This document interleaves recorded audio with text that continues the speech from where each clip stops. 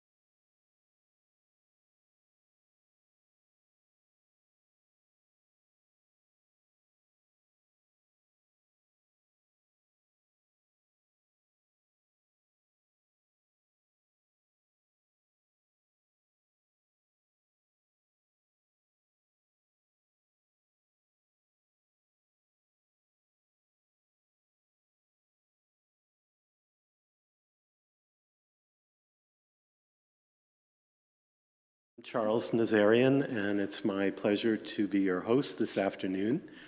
I'm the president of the Gloucester Meeting House Foundation, and our responsibility is for the major restoration projects on this building, which has the distinction of being on the National Historic Register. This meeting house was built in 1806, and it has an illustrious history in which the founders were part of the Revolutionary War period and were great believers in not only the equality of all persons, but the equality of rights for all persons who, at the time, might have seemed outside of the mainstream. That theme runs through the entire history of this place. And if you'd like to know more about the stories, in particular, the stories of how this building is connected to the First Amendment separation of church and state, that entire story is on the website at gloucestermeetinghouse.org, and I encourage you to go there and check it out. It's a very interesting story. Reverend John Murray, who was the founder and who held the first Universalist service in America in 1774 in the home of the Sargent family, was the start. And his wife, Judith Sargent Murray, whose home is a museum just up the street, was his partner every step of the way. John Murray believed in a loving creator, and he argued that the scriptures actually point to a loving God who wants all of his children to return to the light from which they came. And he meant that not only for men and women equally, but also for people of all places all around the world. That was an extremely revolutionary idea. But it caught on here in Gloucester, and it's one of the reasons why this building is built so large. There are 600 seats in this sanctuary. And when we're through with its renovation, which we hope will be in the next 3 years on the interior, the 600 seats will be restored, and we'll be able to have concerts and gatherings with that large capacity and in a room with extraordinary acoustics. The building was built by a master builder whose name was Jacob Smith, and the first church that he built on Cape Ann is the Congregational Church in Rockport, which is 2 years older than this one. This one, like the Congregational Church, was modeled on builders' companion books that specified what the height, width, and length should be for the ideal acoustics. And of course, they were made with very, very fine, hard materials, like thick plaster over lath and wood. And so our walls have a wonderful resonance for music as well as for the spoken word. I'd also like to point out that there are many things here in the room that are part of the history. One of them is the Willard clock, which is on the back wall, and which is keeping good time, and was here in 1806 at the opening. And when we have our break times at 10 minutes of the hour, you'll be able to rely on that. And when you hear the clock ding, that's the time to come back in for us to start the next segment. Some of you are seated in the middle of the room under a blown glass chandelier, which was made in the 1820s. And it was originally filled with whale oil and drops to the floor so that you could fill the canisters of glass with whale oil. Today, we drop it to the floor to fill it with LEDs. And the entire building has come up to the present time. This is one of the few buildings of its type in the country that is completely carbon balanced. We've been able to increase our insulation factors and tightness of the building at the same time reducing our reliance on fossil fuels. And with some mitigation of planting some forests in Costa Rica, the meeting house is actually carbon neutral. And so we're very proud of that. And we're going to keep working in that direction. This is the first time that a Gloucester Meeting House event is being live streamed on YouTube. And so I want to say a special greeting to all of those who are watching us from home. We had a slightly bumpy road getting up onto YouTube, and we hope that you've all made the little jump that we asked you to make from Gloucester Meeting House over to the UU Church YouTube channel. If you're watching this, obviously, you've made the jump. Somehow, there's always some little electronic thing that gets you in the end. Just on some very simple things, we are trying to be as safe as possible. And so as you saw, as you came in, we asked people to mask here in the building. But because we want to serve refreshments for you at break times, all of that is available outside. So please avail yourself of coffee and baked goods and good stuff out on the steps. It's a little cool, but sunny out there. And so we hope that you'll enjoy that.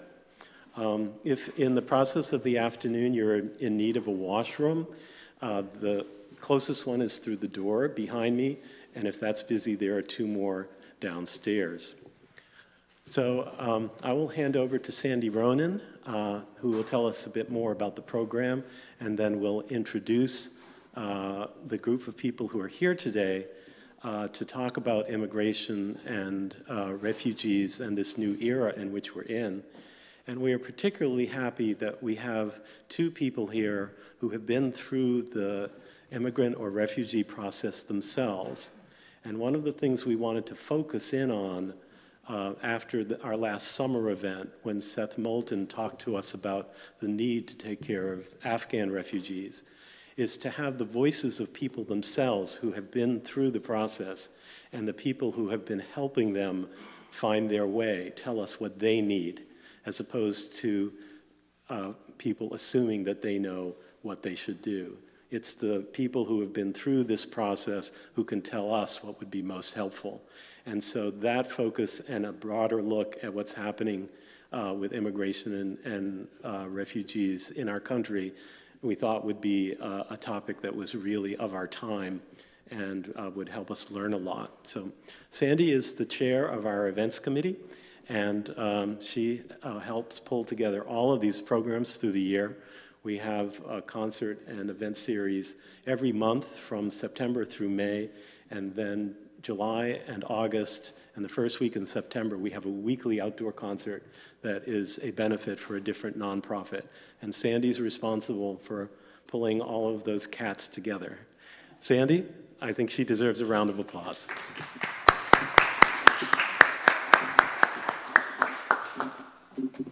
So, good afternoon and welcome.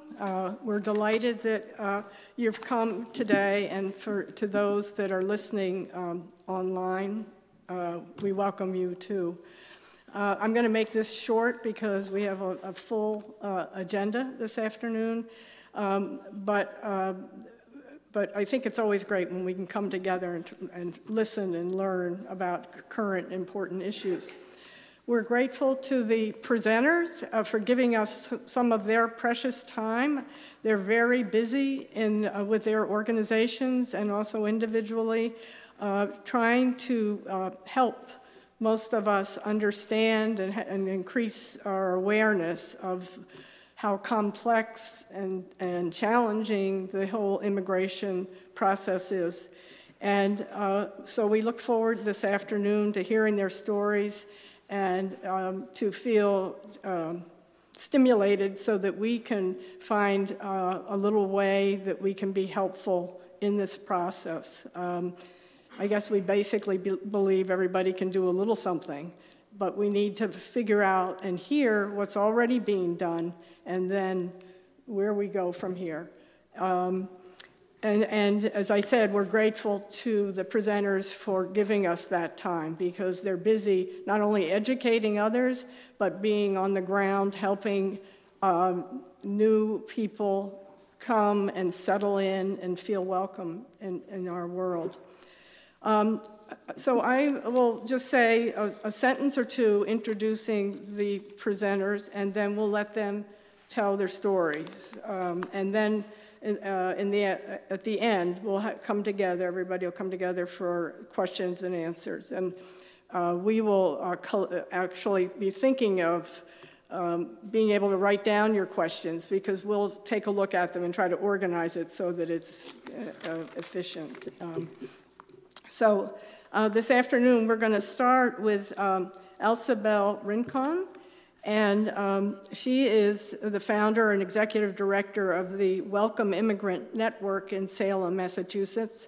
She's also been a recent recipient of the Peter J. Gomes Service Award, which was presented recently by Seth Moulton. So I'm going to turn it over to you, Elsabelle. You can come up, and if that's comfortable.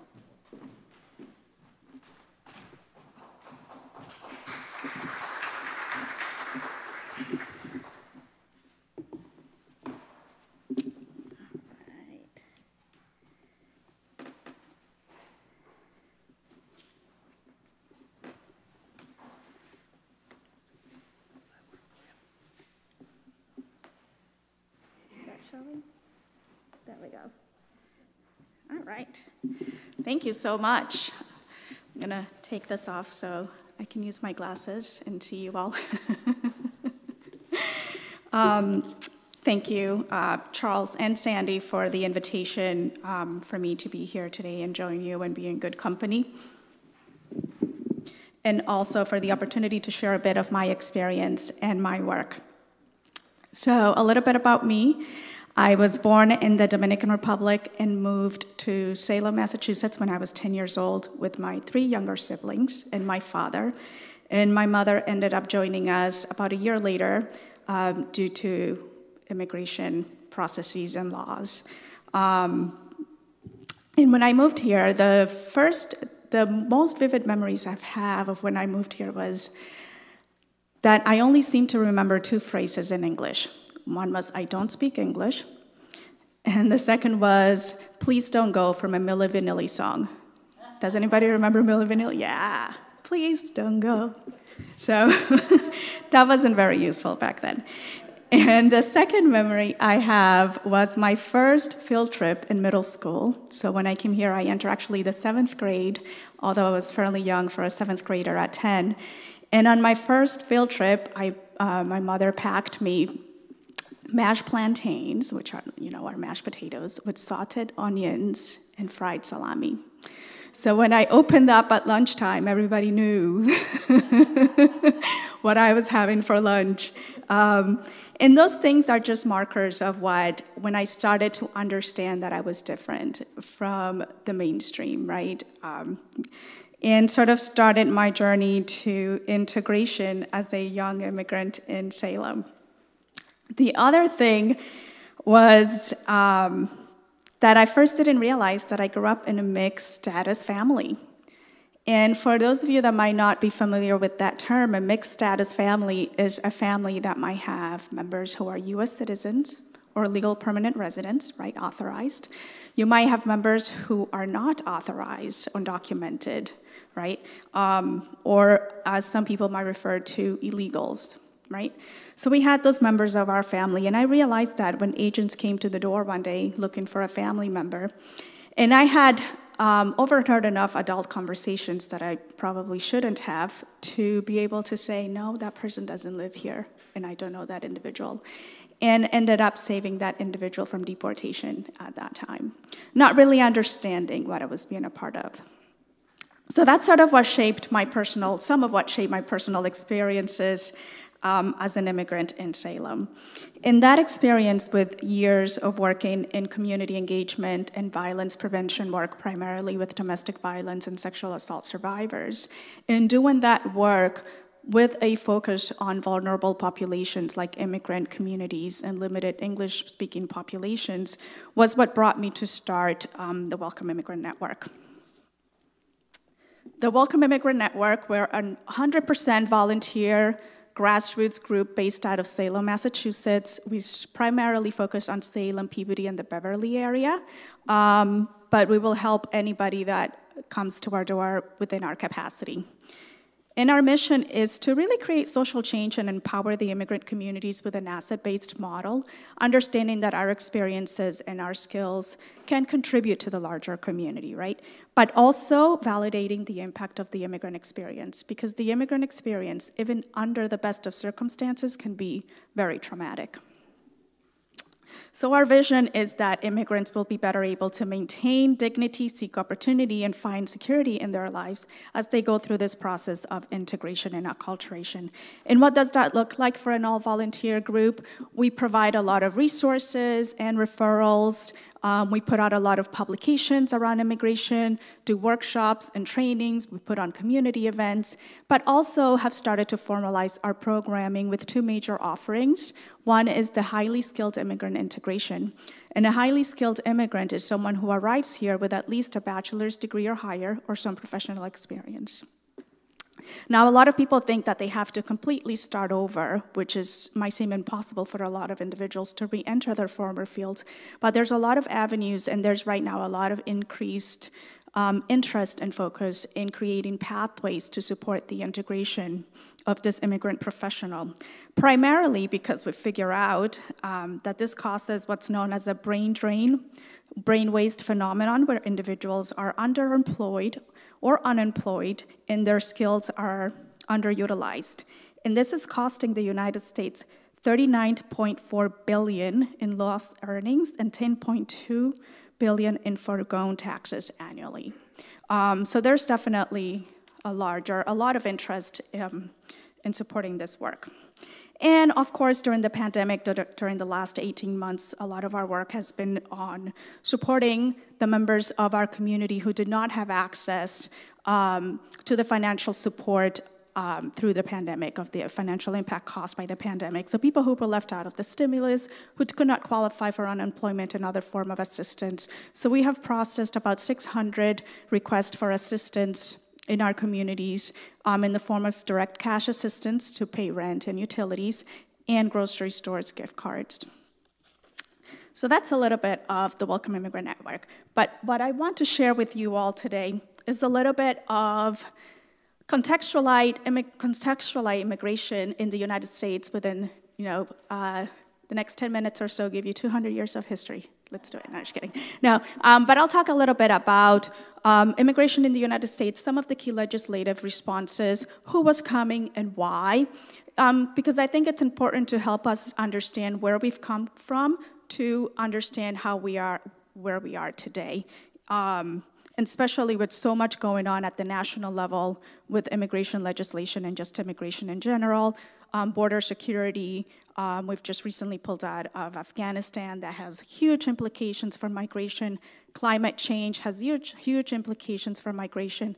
And those are two of the three biggest threats the United States has identified to our nation, with the third one being China. So all of this have definitely huge impacts to immigration. And let's see if this works here. This is...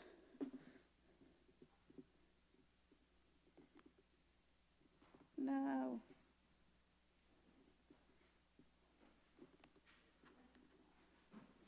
So I'm not sure this is working here. This is a little graphic video that shows you the migration flows throughout the period of history. But I also have tablets out there which you can play with after, and you can see them on the tablets, on the piano after, in an interactive immigration timeline. But for the purposes of time, so my approach to immigration is that it's one of the most human acts since the beginning of time, as well as an act of survival. So this is how I approach the subject, and given my experience. Patterns are related to geographic location, from sending and receiving countries, as well as our history and our international and foreign policy. So today, 90% of Americans can trace their heritage as descendants of immigrants or direct immigrants.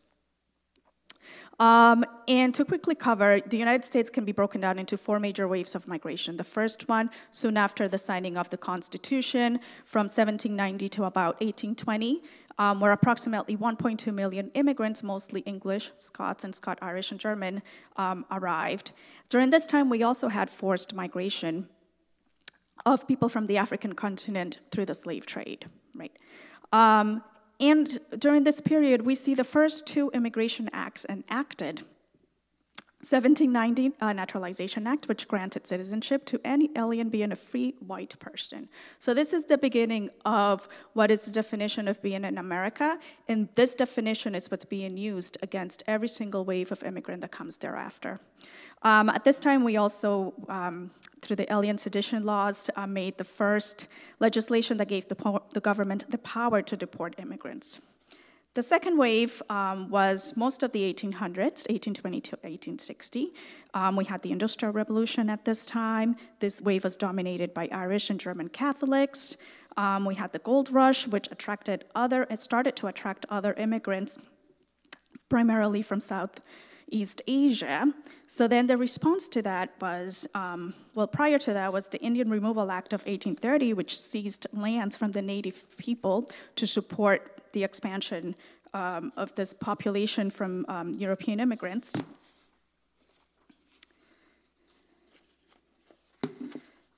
And then we quickly move on to the third wave of migration at the end of the 1800s until about 1914.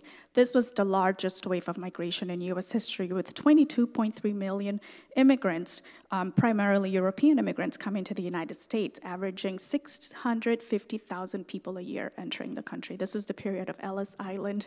We had Angel Island out in the West Coast. And again, we see legislative responses. And this is the first time that we start seeing more non-European immigrants and Eastern European immigrants coming in. So we have Italians, Polish, Greeks, Hungarians, Jews, Russian coming in, who were not very welcome at the time. So if you look through history books, you can see the Irish need not apply signs and a lot of political cartoons warning against the threat of foreigners to the United States and the national security of the country. So some of the legislative responses during this time included the Chinese Exclusion Act, which prevented Chinese workers from immigrating, an expansion of that through the Geary Act of 1892. We had the 1917 Immigration Act after World War I, which barred people from pretty much the whole Asian continent from migrating to the United States. After that, the Depression, World War II. After this period, we entered the fourth wave of migration, which started about in 1965, and it's still going on today. This is the first time, and if you had seen the graphic, you would have seen the shift color on the map move to Latin America and the African continent. So this is for the first time in United States history where we have a large number of immigrants that are non-European, that are non-white.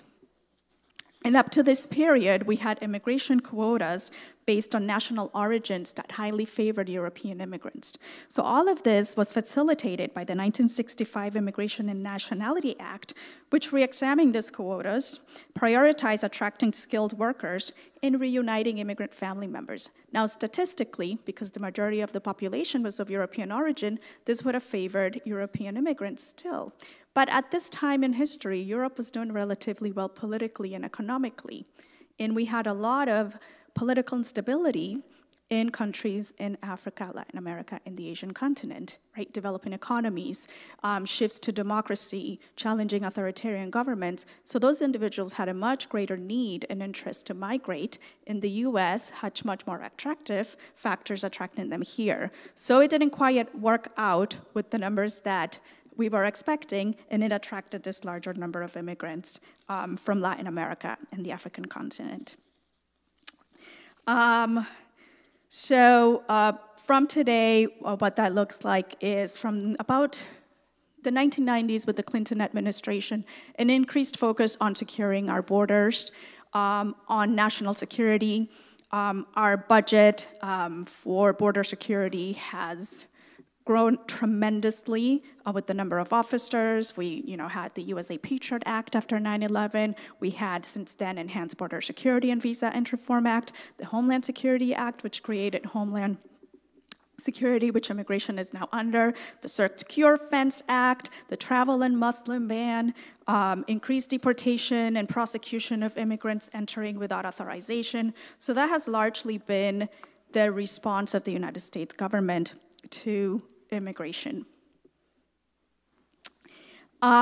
And as you might well be aware of, there's currently an estimated 11 million unauthorized immigrants in the United States.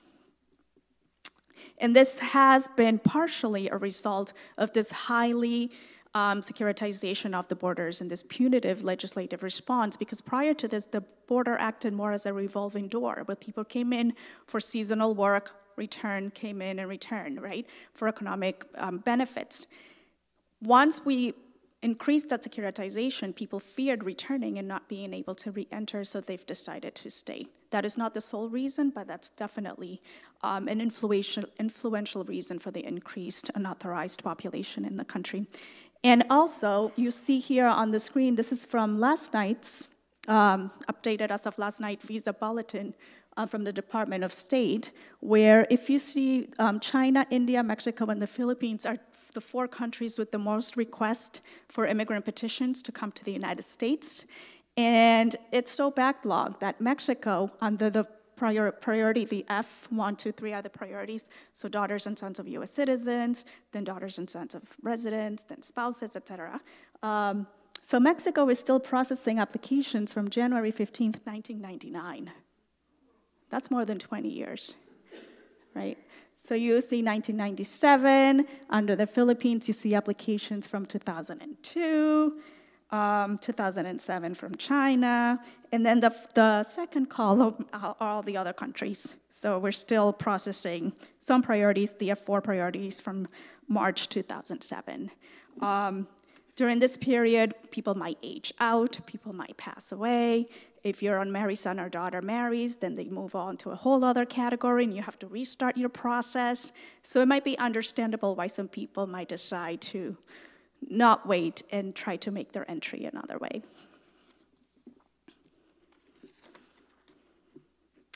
So I've talked a little bit about history, legislation, and what it looks like.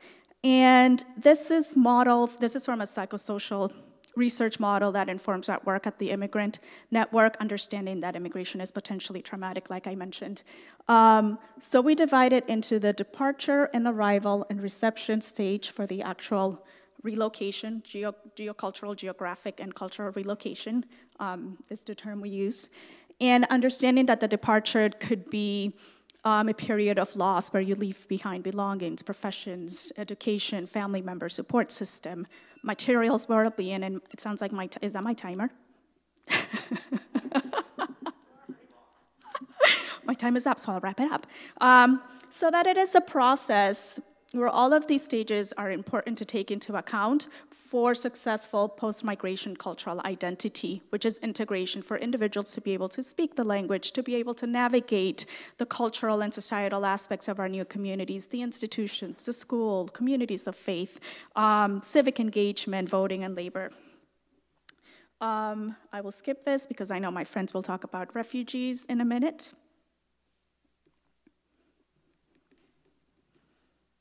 The last thing I want to leave you with is the change in oversight in immigration throughout this time. So we started to address immigration at a federal level under these departments. So initially, at the beginning, in 1891, it was under the Treasury Department. Now, there's a German philosopher, Habermas, that says that we shape our world through stories and narratives, right, through discourse. And I believe that is true, and that shapes our responses at all levels, the individual level, community, institutional, ultimately to our policies that shape our lives and experiences, right? So it could be argued that at this time, immigrants could be seen as an asset to the economy, right? Immigration must be handled by our Treasury Department. Then in 1903, we see a shift that it goes to the Department of Labor. I think initially it was the Department of Labor and Commerce, and then a few years later, it was just the Department of Labor until 1940. So it could be argued that at this time, the perception of immigrants was as laborers and workers, right? Again, more positive messaging. Then in 1940, it shifts to the Department of Justice. Now, the Department of Justice handles our criminal laws and prosecution, right? So it could be argued that immigrants can now be perceived as criminals. And if we look at any general narrative of immigration, we can see those messages, right? And then, obviously, after 9/11, an understandable response to the terrorist act of 9/11. We see the creation of the Department of Homeland Security, which now houses ICE, which is Immigration and Custom Enforcement, and USCIS, which is Services for Immigration Petition.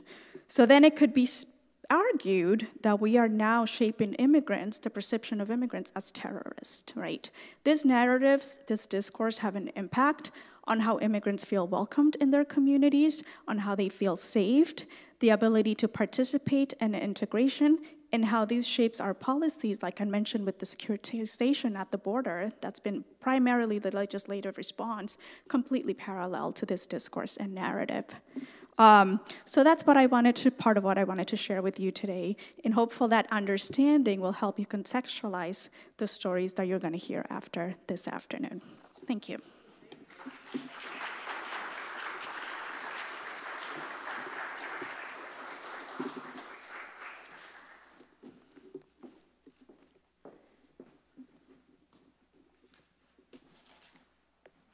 Thank you. I'm leaving papers everywhere.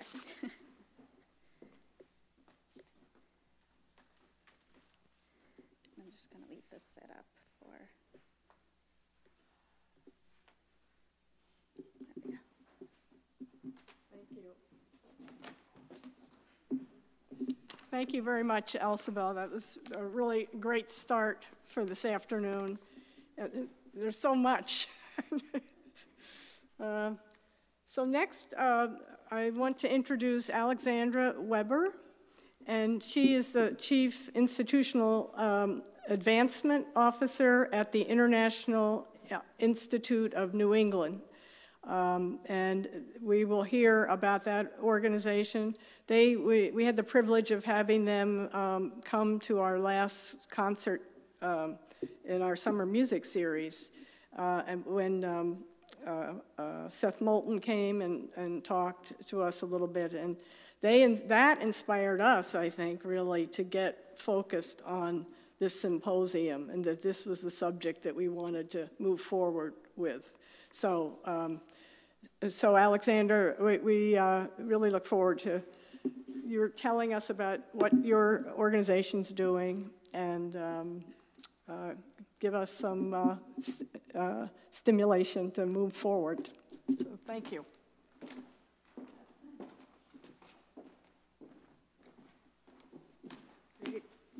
Thank you so much. I'm going to orient myself. Okay.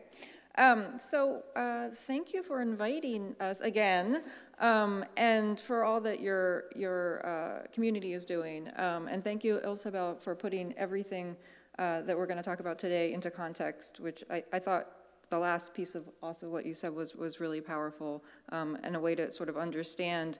I'm going to share a lot about how refugees, what we have to do to create like a basic, tangible, technical welcome for refugees, but I think what Isabel was pointing out is how people actually feel when they get here, and in part why. So my name is Alexandra Weber. I go by Zan. I work at the International Institute of New England. We have 3 sites in Boston, Lowell, and Manchester, New Hampshire. Before my current role, for the last 13 years, I've been working in programming, and I'm a social worker. And so I've had a lot of experience in welcoming newcomers and in the refugee program, and I'd like to share some of that with you today, as well as a focus on Afghan evacuee resettlement, which is very, very unique in terms of what we've done in the past and who's coming into the communities now. So the Institute's mission is to create opportunities for refugees and immigrants to succeed. That is a privilege for us. That doesn't mean we create success. It's really a partnership on the part of our staff, our communities, and people themselves. We have programming that helps them when they're first in the country, and it's designed as a continuum of services. And I have a little visual of that. We try to think about our services in a way that helps us organize a theory around what people need when they're first arrived. And for the most part, most people need resettlement, which is really welcome. Stabilization services, so as they get connected to communities and services, they're becoming more and more stable to set up their life in the U.S. And then integration services, and that we don't think of this as completely linear. We really think of the integration of individuals as a two-way street, transforming both communities and the individuals themselves. The Institute's services along the continuum include refugee resettlement and case management, employment, and English as, for speakers of other languages support, and then goes all the way to, we have a legal program, so citizenship. And in between those services, we do a great deal of orientation. We do just welcome and connection. We work with a very, very large volunteer community. We have a youth mentoring program. We serve victims of human trafficking.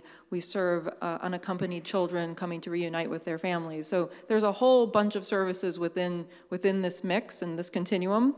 You know, again, it's a two-way street in terms of how people experience the U.S. At the beginning, who helps them, and how they move forward.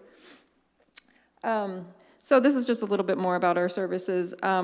We serve, now it's about 3,000 people a year, and some of the services are very specific to refugee resettlement, and some of the services are much broader to a variety of both authorized and unauthorized immigrants. So a little bit about Afghan resettlement. So as you probably know, and you've spoken with Seth Moulton, who's been an incredible champion of the response, the U.S. response to the U.S. pullout of Afghanistan. So August 15th of 2021, tens of thousands of people, Afghanistan were evacuated. Many of those people were evacuated overseas and into third countries, and then were moved to the U.S. and put on about 8 military bases across the country. At these bases, most families are being processed for things like work authorization, social security numbers. This is not like anything we've ever seen. The typical resettlement program has us picking people up from the airport right from overseas travel, but the Afghan experience has not been, I'm going to try to move this up, the typical experience. And I think because of the evacuation and the time frame that they had, unlike other refugees, it took they had to create another process for people to receive medical screening, security screenings, work authorization, all of the paperwork, and that's what they're doing now at these bases. It was very surprising to us. We thought people would be moved to the bases, got sort of set up with their paperwork, and then connected to communities right away. But I think for most families, they're spending several months on the bases. And through the bases, they have all of this sort of connection and sort of deep paperwork that they're doing so that when they get into communities, they can kind of hit the ground running. But really importantly, they're also being connected to resettlement providers within that process. And this is really interesting because resettlement providers and the resettlement network across the U.S., which began in 1980 and has hundreds of providers across the United States, was very inactive in the last 4 years under the Trump administration, where the U.S. really pulled out of refugee resettlement by and large. From a high of about 100,000 people we were resettling to, I think, around 5,000 people under the last president. So for many refugee providers, the period of inactivity meant a lot of divestment in programming and some of, sort of disruption in partnerships. So it has been an incredible challenge across the United States to welcome what will be about 95,000 people all at once and to help stand them up right away. So at the Institute, we were really lucky because we have been working with Afghans for a very long time. Since 2014, we've resettled about 350 Afghans and their families in mostly around our Lowell area. We have now welcomed, let me see what I'm talking about. Oh, yep. So now, we have a whole body of community. We have a lot of Afghan colleagues on our staff. And so in some ways, we were fortunate because I think we're positioned to be very responsive to people who are coming. The challenge for us has been the numbers of people. So like I said, the resettlement processes and programs have been impacted by the last 4 years. The Institute alone is expecting, now it's about, up here it's at 425 people, probably around 550 people. Massachusetts as a state, with its other 6 providers, will be expecting, I think, about 1,700 to 2,000 people. And families are coming all at once, beginning now. So in the last 5 days, we've received 127 people. Yeah. So just a little bit about what we provide. So when people are first here, they need to be picked up at the airport. And I can honestly say, if we don't join them at the airport, they won't know how to get out of the airport. It's really that intense, and it's that much responsibility. So what we do, as soon as we get a notice or of someone traveling to us, we connect to a landlord. We set up an apartment, we furnish the apartment, we put in weeks and weeks of food, and then we go to the airport, we pick up a family, we connect them with their apartment, and we launch very intensive case management services. We provide food and clothing, all basic essentials and toiletries and needs.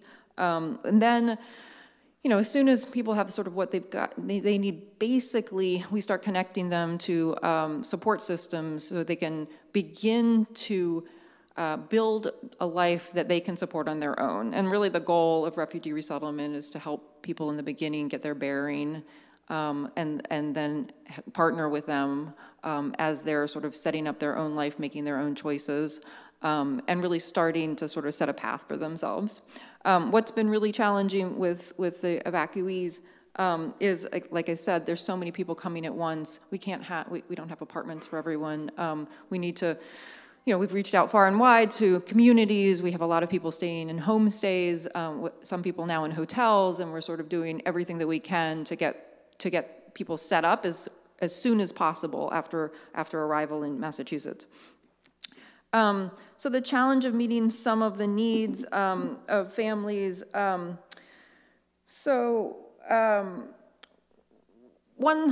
could go on all day about the model of refugee resettlement in the U.S. It's a public-private partnership, and that's the model that was designed by the federal government in 1980.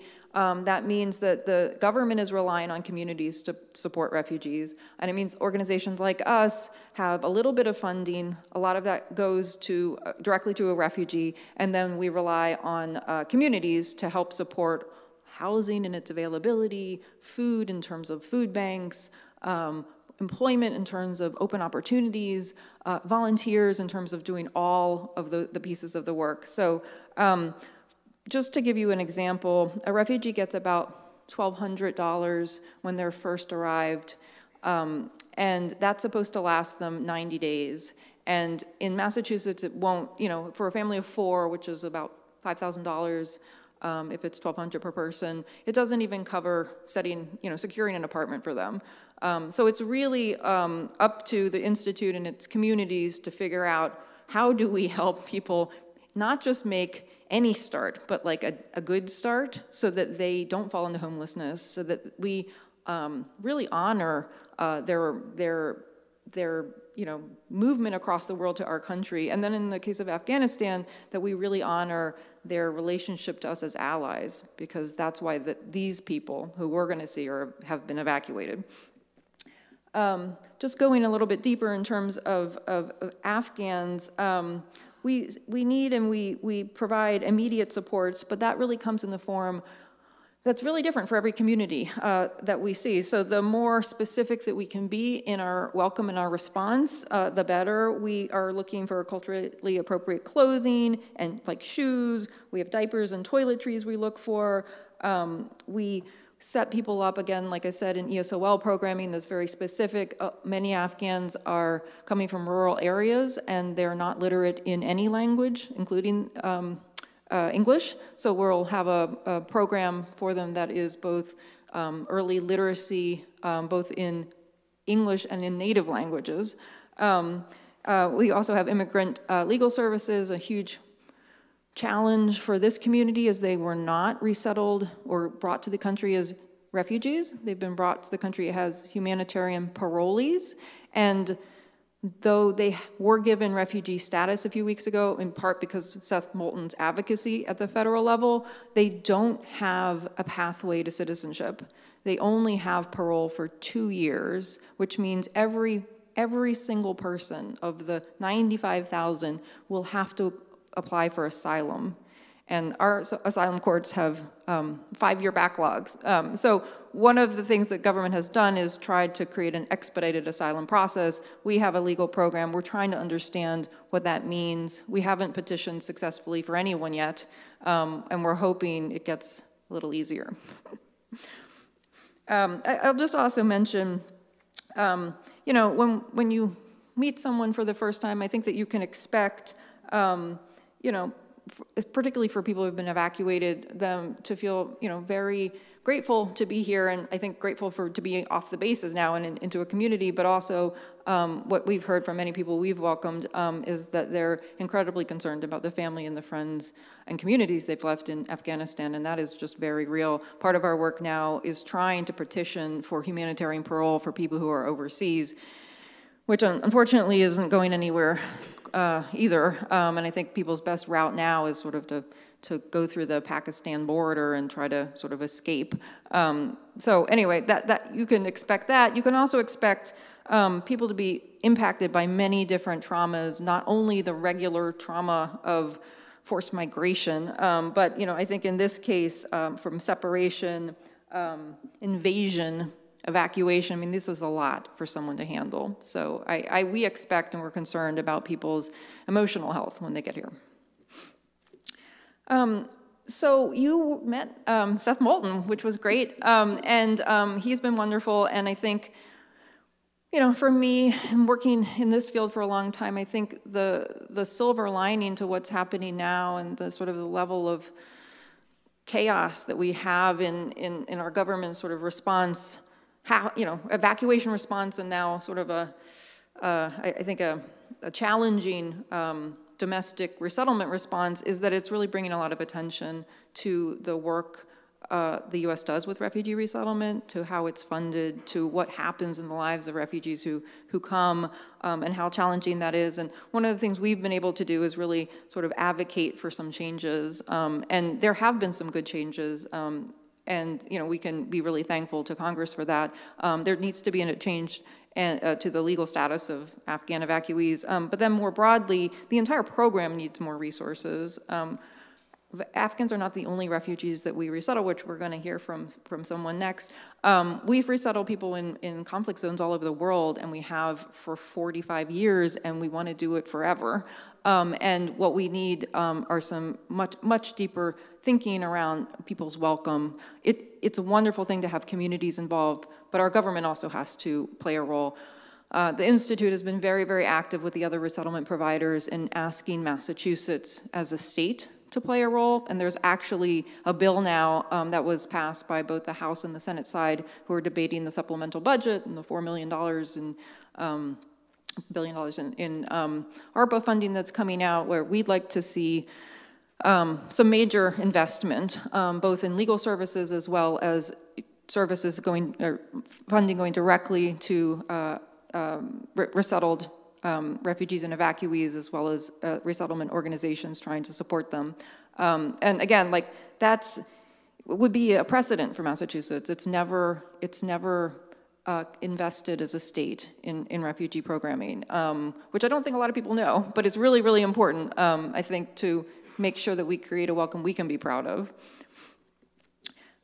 So just in terms of a little bit of information about how to support Afghan evacuees and resettlement, there are, like I said, 6 resettlement organizations across the state, and we're all working all over the state now because we have so many people coming in each. We're just trying to find housing and community everywhere. There's no wrong entry point to our work. We need a lot of volunteers. We need people, we've set up sort of two processes. One is sort of for people who have some time to give and can sign up by activity, and that's sort of everything from picking people up from the airport to setting up apartments, to like packing and sorting some of the goods that we have. Another opportunity that we have is to go much deeper with an individual family, and to create really a specific opportunity for that family to get to know you and a team, to help with much longer term, help with a homestay, in some cases hosting dinners, helping with ESOL tutoring, like really getting involved. And what we've seen from that experience in the past is that families and communities stay involved, usually for a couple of years at least, and it can be a wonderful opportunity for both, I think, to really sort of get to know each other. And I think people in communities will know a little more what it takes once they know people really much better. So I'll just end with that. The best thing that you could do, if you haven't already, because your community has supported us and you've also donated, but if you could stay in touch with us, it would be wonderful, and that would just be signing up for our newsletter. We push out a lot of information on our newsletter. There's also opportunities, like I said, to get involved in volunteering, and there's a couple of different options there. And then, of course, to donate, and we also are so grateful for what you have already given us as a gift. But if you have friends and family that you'd like to connect to, it's just, there are going to be Afghans and other refugees in your communities all over the state, and it would be wonderful for you to share what you know about that, and then really try to see, like, what can you do to get involved. So I just want to end there and say thank you so much. Thank you.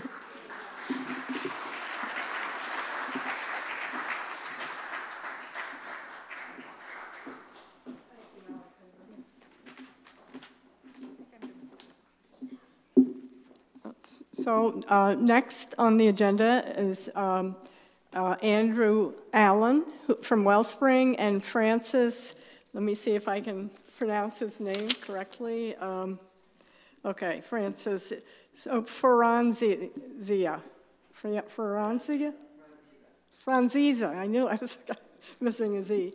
Would you like to come up, the two of you?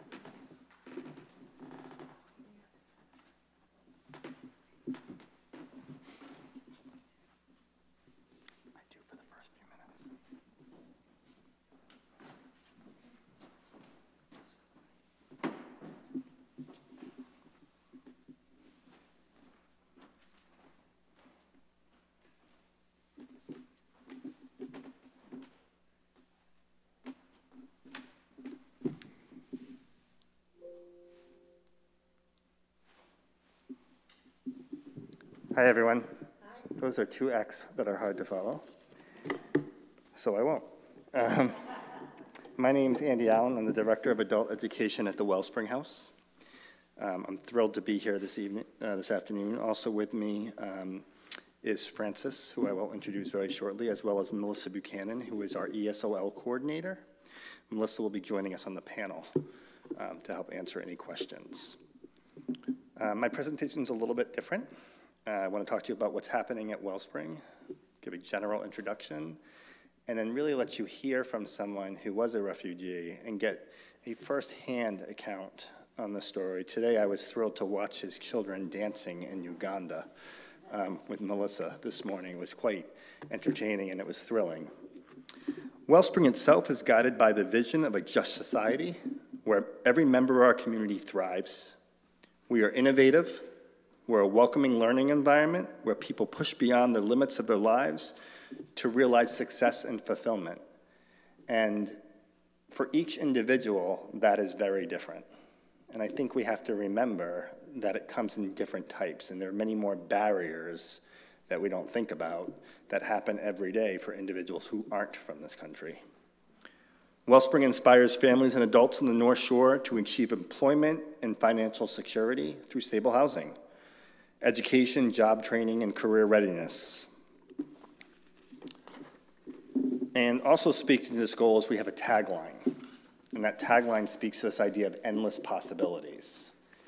And when someone comes in from a different country, that's a really hard thing to understand, let alone someone who is a citizen. Within the context of working with refugees and immigrants, we believe that if we can have participants enter programs such as our English for Speakers of Other Languages, it sets the groundwork, but we can also meet their own personal goals. It is often that Melissa talks to me about things that our students need that we may not be giving them, different steps that we need to take. And with leadership, we go in that direction as best we can. Along the way, we make sure that each member is well-versed in some other offerings that we have. So often when you think of a refugee or an immigrant, I think we think ESOL, or we think language-based. But they also want to seek high school equivalency, secondary education, a career, job training, and all of those things are opportunities that are happening at Wellspring. I want to give you just kind of like a little pictorial. I'm not going to go through everything, but each country on the left is representative of this year alone. Each country on the language spoken is represented on this year alone as well. Melissa will speak more into this at the panel should you have questions as well. But I want to focus on a few things. Just this year, 21% is Brazil, 28%, 29% is Guatemala, as well as Congo, which is 1.5%, in Egypt and El Salvador. We work with individuals in Paraguay and Morocco. So when they walk in the door, that's what we're working with. And what their language are, basically we see Portuguese and Spanish. That's the major, but it is not unheard of for us to see Creole and Kinyarwanda, Arabic and Korean. So that's in one building with one coordinator and 3 instructors that really, or 2 instructors that really help that program run. But then there's so many other programs that we offer that acts as a bridge. In terms of, sorry, I'm hitting the wrong things here. In terms of our race, you can see that other multiracial, 47.5%, and the Black African at 4.5%, and then white at 34%. It's pretty high. But 60% of that is Hispanic Latino, 37% is non-Hispanic Latino. And so within that Hispanic Latino, we capture most of our students.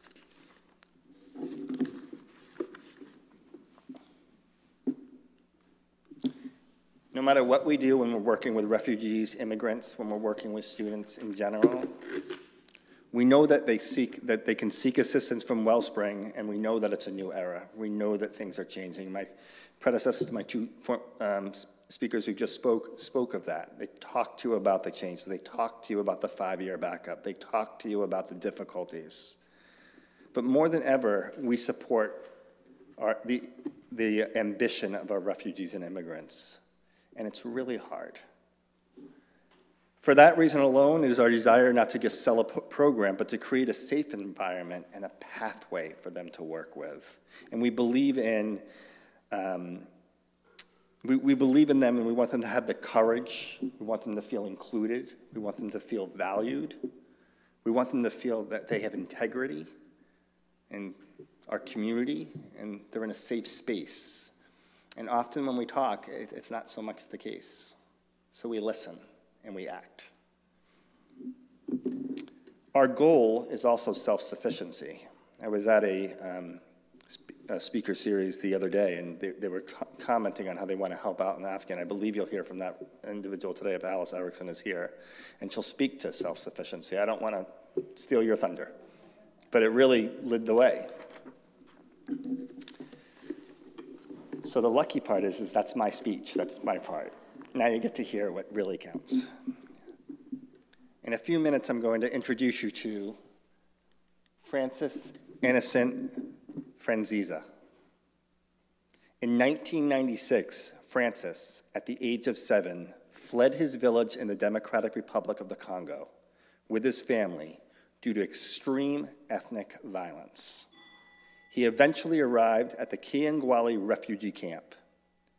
After his initial years in the camp, Francis worked with the United Nations Refugee Agency, UNHCR, to provide services to the vast refugee community, including assisting with resettlement applications. In 2016, 5 years ago, Francis finally immigrated to the United States and settled in Gloucester. However, his wife and 2 children remain in Uganda. Francis speaks 10+ languages fluently and works as an interpreter in addition to the other retail positions. Francis and the members of his extended family have worked with Wellspring for several years, and it is my sincere honor to introduce him as he shares his story with you.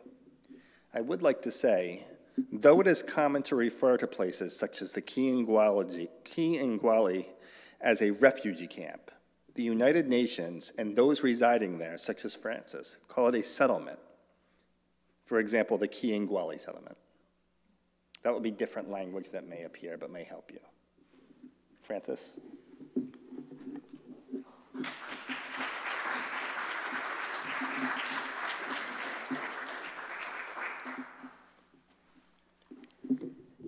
Hi, everyone. Thank you very much, Sandy and Charles, for giving me this opportunity to share my story with you. Originally, I'm from the Democratic Republic of the Congo, from North Kivu. Democratic Republic of Congo is a country well known for the worst humanitarian crisis in the world, ethnic violence, civil war.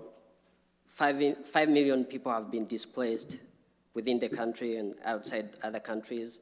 More than 6 million people have died because of such violences, known for hunger, poverty, sexual violence, mineral conflict. In 1994, there was a Rwandan genocide that killed more than 800,000. It was a violence that was between the Hutus and Tutsis. A lot of Tutsis were killed. Then the Hutus who had committed crime in Rwanda crossed to Democratic Republic of Congo, to Kivu, where I was born. And when they reached in Kivu, my family is Tutsi, where we lived. And remember, they fled from Rwanda because they had killed a lot of Tutsis. So they fled to our province, that's North Kivu. Then in 1996, we started being killed. We were targeted because of our tribe. There were a lot of raping. People were tortured. People were killed. Women were raped. A lot of violence, looting because of the Hutus. We were targeted that we are not Congolese. We needed to go back to Rwanda, but we are not Rwandese. We are Congolese. We were born in Congo. We are Congolese like others. Being a Tutsi doesn't mean someone is not a Congolese. So we were discriminated of who we were killed of who we were. I witnessed my sibling being killed, my mom being raped, others being killed too. I saw a lot of dead bodies when I was young, or like when I was still in the Democratic Republic of Congo.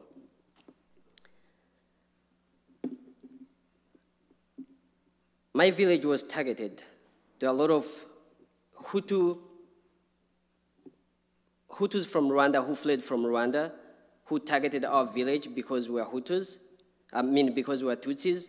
They came and joined other Hutus from Congo and other groups or militia groups like the Mai Mai, who also targeted Tutsis, saying that we should go back to where we belong. So for fear of being killed, we fled to Uganda, but we went walking for several nights and days before we crossed the border. And then we crossed the border, went to Kisoro district, and we were in a camp, a refugee camp that was called Nyakabande, or in Kisoro district, near the customs of Congo, Rwanda, and Uganda, Bunagana. We stayed there for 6 months, but while we were there, because it was near the borders of Congo and Rwanda, we were still being targeted, because those people used to come to the refugee camps, kill people, kidnap people.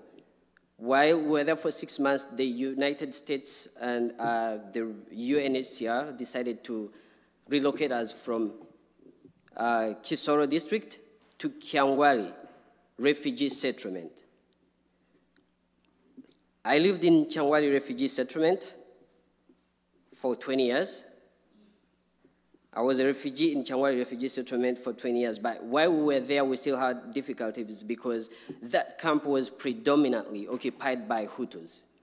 So we still had the same problems. We were discriminated, but like we did not get equal services like other refugees because like hospital, schools, because most teachers were Hutus, most doctors and nurses who worked in the hospitals, in the camps were Hutus.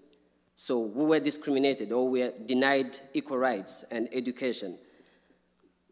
Some of us decided to leave the camp because we're, like me, I have a lot of scars on my body because I was beaten for who I was at school, even on the streets.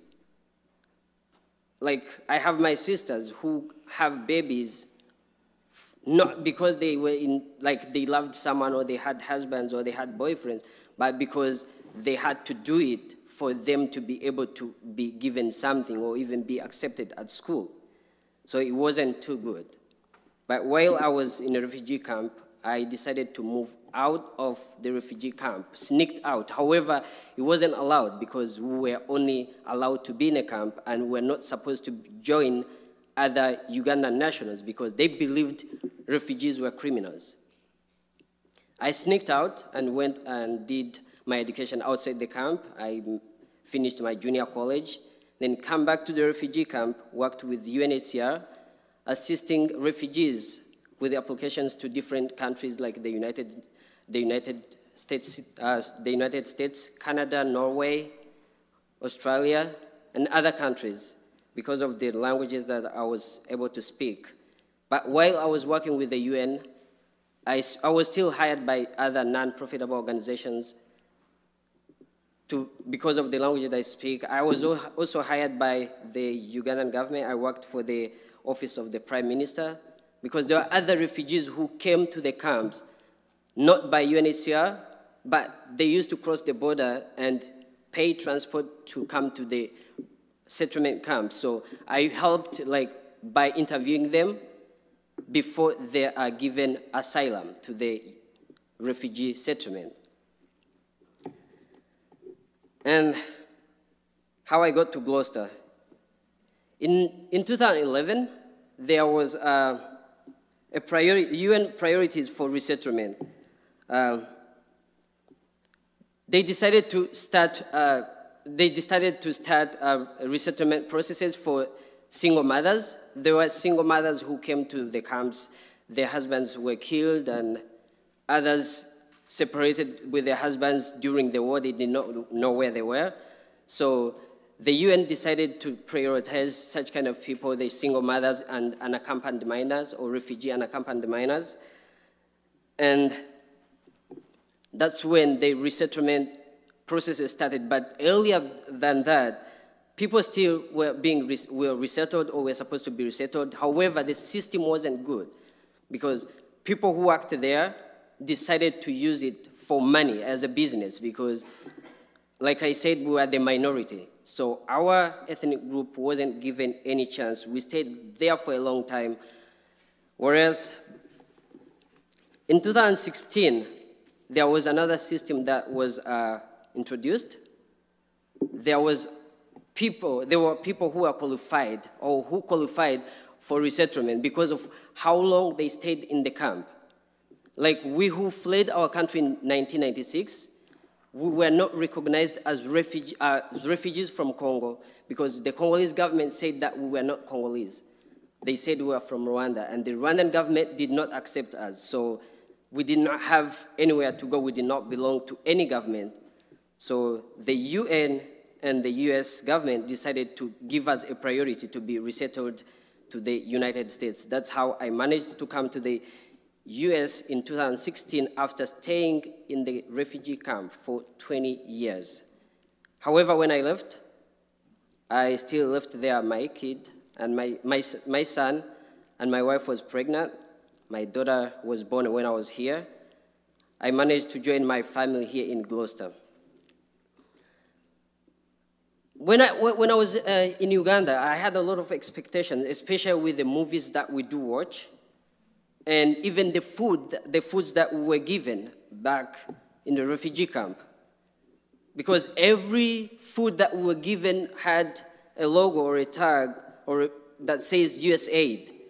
So before I came, I thought coming to the US, I knew I was going to live American style, live so good food, car, happiness. And I was shocked, first of all, for the first time when I came. I think whoever picked me from the airport, when we were driving, when I reached Route 124, I never expected to see woods in the United States. So I stopped him. I was like, stop. I said, where are you taking me? I knew I was going to the United States, and where are you taking me? He's like, yeah, I'm taking you to your house. I'm like, nah, why are we in the woods? So I called the police. I said, can I call police to make sure I'm going where I'm supposed to be? He's like, yeah, sure. So I called police. I'm like, this guy picked me at the airport, taking him to the US, but I don't know where he's taking me. So they were like, where are you going? I said, I'm going to Gloucester. They're like, oh yeah, this is we're going to Gloucester. So yeah, they brought me here in Gloucester, but I never expected to see anything like woods. I thought everything was good houses, from the movies that I watched. Yeah, and then the reality of what I found when I compared to my expectations, when I was back home, I thought I would get money.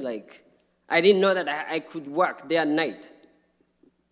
When I got here, doing one job was difficult because, when I came with my expectations, I promised my wife to give her a lot of money, buy her a car, and do a lot of things. But I was shocked. For the first 4 months, I was not even able to speak to my wife because I did not have money. It was too hard to get money. And even when I got money, it was still too hard to pay for my rent, buy food, and even support my family because I had to pay for her rent and buy her food. It was really very difficult. It was so hard compared to how I knew before I came. Then I had a lot of challenges when I got here. First of all, I had a cultural shock. One of the things was one of the best African compliment was one of the worst American, can I say insult or anything? Because back home, my wife or any other woman, someone will look at my wife and says or tells me, is like, oh, Francis, your wife is getting fat. And I say, oh, thank you. With God, everything is possible. So for us, someone increasing in size, it's part of being healthy. It's a good compliment. And when I was here, when I was working with my workmate, one says, oh my God, I can't believe. And then I was like, why? She says, I think I'm getting fat. Then I say, yeah, you are. And she was mad. I was like, why are you mad? Why would you say I'm fat? I said, yeah, because you're fat. So I did not know that it was a bad thing. So, yeah, I was really shocked by the culture, and then even how I was perceived by other people. People asked me different questions. Have you ever seen a car before? Did you eat on a plate? Do you guys drive like lions? Do you guys talk to lions? Do you guys sleep with lions? I was like, no. Well, a lion eats meat, and do I look like a stone? So it was a lot. even like how people judged my accent. It was funny how people thought my accent can affect my ability to doing things. And one of the things I told them, like, if you think I have an accent, you have an accent because you speak different from how I speak. You know, it was a lot of things. Yeah, and then, like, another challenge was lack of education credentials. Like, even my junior college that I spent there, can I say was kind of useless here? Because for me to be able to do, like, things that I want to do, I have to go back to school, which is kind of not very easy. I would love to go, but still, I have to work. I have to work day and night to be able to pay for my bills, pay for my rent, pay for my kids. Now I have 2 kids who are in school. I have to pay for school fees. I have to pay for their food. I have to pay for their medical bill. It's kind of not easy. And I started applying for their visa since 2017 up to today. They haven't been able to come. I'm still working on it. I'm still patient. Hope one time, maybe one day, I'll be able to get them here. And the most positive things here I got here in the US or in Gloucester is freedom from hunger. It's not as I used to be in a refugee camp where I had to eat only once, also on time. Like when I was in a refugee camp, I had only to eat once and only one type of food, which is really very different from here. And then there's peace and safety, justice, land of possibility. You guys say it's a land of opportunity. I would say it's a land of possibilities. And then it's your opportunity to make it happen. And then, like I said, also in December, on 8th, I'm glad that I'm going to do my citizenship test. Hope I pass. And I also thank every individual for the support that they gave me. There are a lot of people here in Gloucester who are so supportive. They supported me a lot. They taught me how to do things, even how to behave to people, how to talk to people. And Wellspring, I've been working with Wellspring for at least more than 3 years with my family. Like I remember when my mom came here, she only knew how to speak French, but now she can do even her own appointments in English because of Wellspring. They've really supported them. They've showed them ways to live around.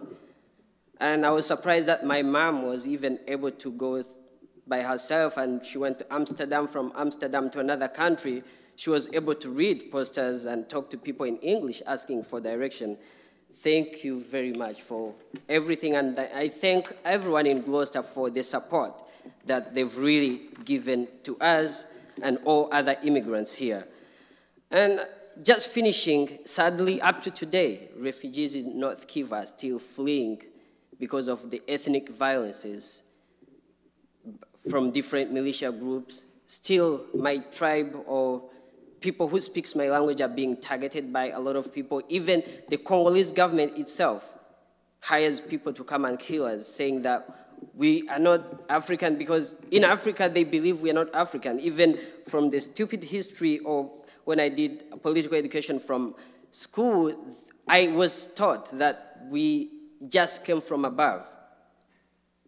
That's how they told us. So up to today, people are being killed. Hope maybe one time things will change. And thanks very much for really giving me this opportunity, for sharing my story, and even, I really don't know what to say, but really thanks very much.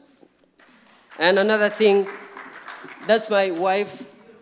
That was my first time I met my daughter since when she was born. That was in 2019. It was my first time I met her. I left my son when he was too young, and that was when I met them for the first time. But I'm still working hard, though the process is still delaying, but I really have hope, and I'm strong. I'm still trying. I believe in try and fail, but do not even fail to try. So I'm resilient and patient. Thank you very much.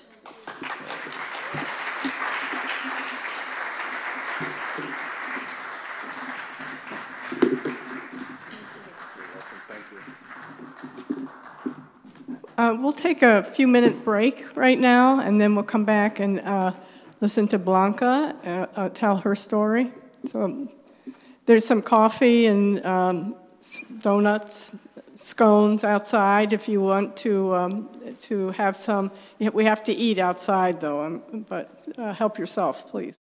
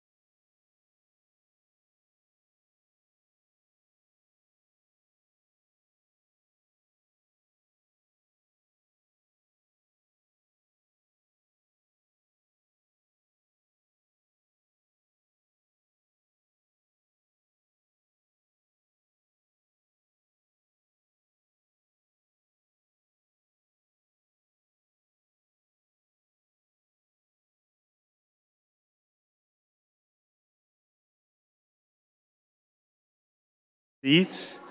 We're going to bring our break time to a close. As you've noticed, we've strayed a little bit from our very neatly planned hourly breaks. But I think that the messages that you've heard have been so compelling that we just have to run with it the way it wants to go. So if people who are out in the entrance house could gather up the others who are outside, we'd like to restart the program.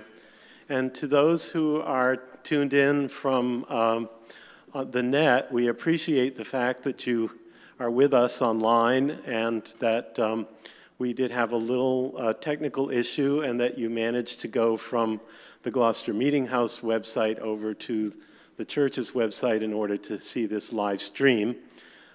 We will have the entire video available on the Gloucester Meeting House YouTube channel after the program is done. So if friends and family were not able to be with here this afternoon, you'll be able to tell them to go to the Gloucester Meeting House website or directly to YouTube to the Gloucester Meeting House YouTube channel, and the entire program has been recorded. So it's a way of sharing the information of the messages that you heard tonight being distributed on a much more broad basis throughout the community.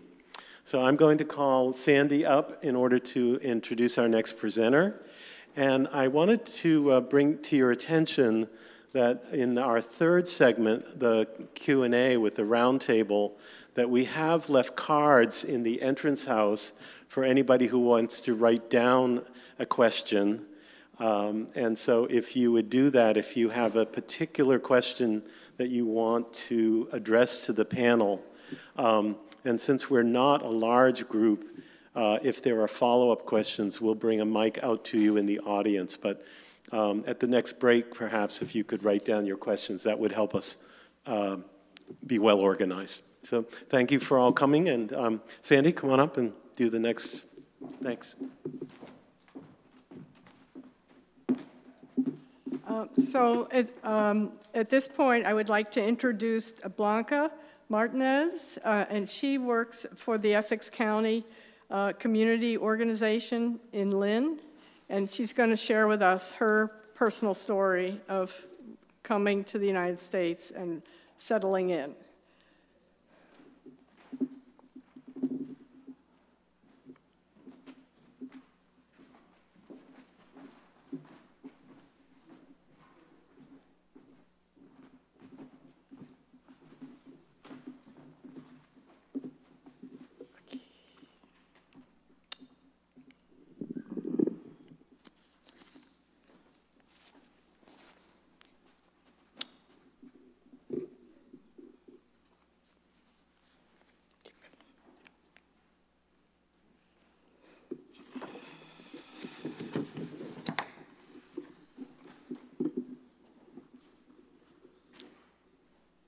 Hello, thank you so much for inviting me, Sandra. My name is Blanca Martinez, and I live in Ceylon, and I'm from Honduras. I came to this country because of this period situation in my country, and because I was being persecuted. I suffer discrimination because of my physical condition, because I am Black, and because I am a woman. I contracted polio when I was 1 year old, and my parents gave me away. I grew up in the orphanage. Throughout of my childhood, I have a 4th surgery, and I spent 10 months in the hospital and 2 weeks in coma. After a while, I still have a lot of pain and walk with great difficulty. It was a difficult decision to come to U.S. I have to decide whether to stay in my country and suffer violence and personal attacks or takes the dangerous journey to U.S. I felt I had no other choice but to try. Before crossing the Rio Grande, I broke my ankle, and I was carried apart at the way of the U.S. I was captured at the border, and I was put in detention for more than 2 months and a half.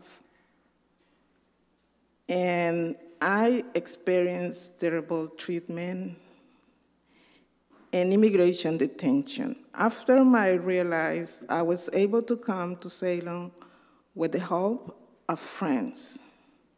I want so badly to work, but I haven't been able to get work paper. And my medical condition makes it too hard for me to do physical labor. In my country, I went to the school for 6 years, but I am thirsty to learn. I found free English class at Catholic Charity, and I study hard. In 4 years, I haven't gone from almost no English to being a teacher ID and translator for a new immigrants in English language program. 2 years ago, I have a hearing with the immigration judge. He denied my asylum, and I was terrified that I will be deported back to the persecution in Honduras. I feared for my life. I could not sleep. I went to depression. This is when I meet my community member at ECHO for the first time, in the moment when I will feel afraid, hopeless, and desperate. I remember the first time that ECHO community members and clearers came to support me at my eye checking. I could not believe all the support that I experienced, even though I was so afraid of receiving a deportation order, and I didn't feel alone. I didn't feel alone anymore, and I felt safer knowing that this community is with me. After that day, I was able to create deep relationship with others who were also struggling for justice against the system that I want to keep us down. What I love about ECHO is that it's not just about supporting people who are having a hard time. It is about working with us. So we discover our own power when I start coming to community meetings and meetings to the immigrants leader group. I met many people who were experiencing the same injustice and who want to fight together with me. Many of us could not get good job or good housing because our status makes us vulnerable to bad bosses and bad pay. Together with the support and training of ECHO, we create vision of a cleaning co-op where we could be the worker and the honors, doing the work we want to do without explosion.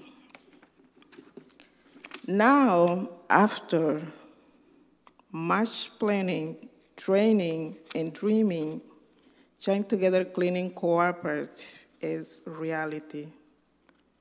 Looking back at the time when I came to the United States, I feel so much more powerful now, and I have a lot more hope about the future.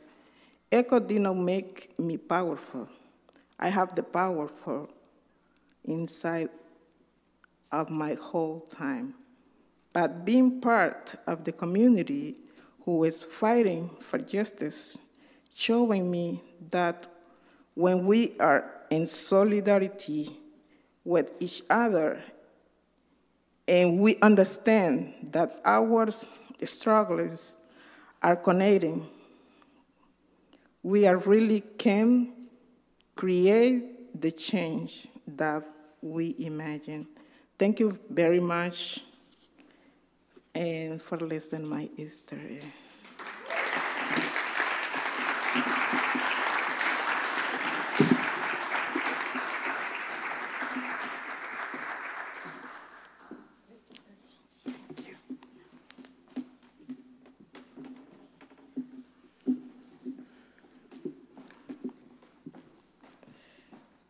Thank you very much, Blanca.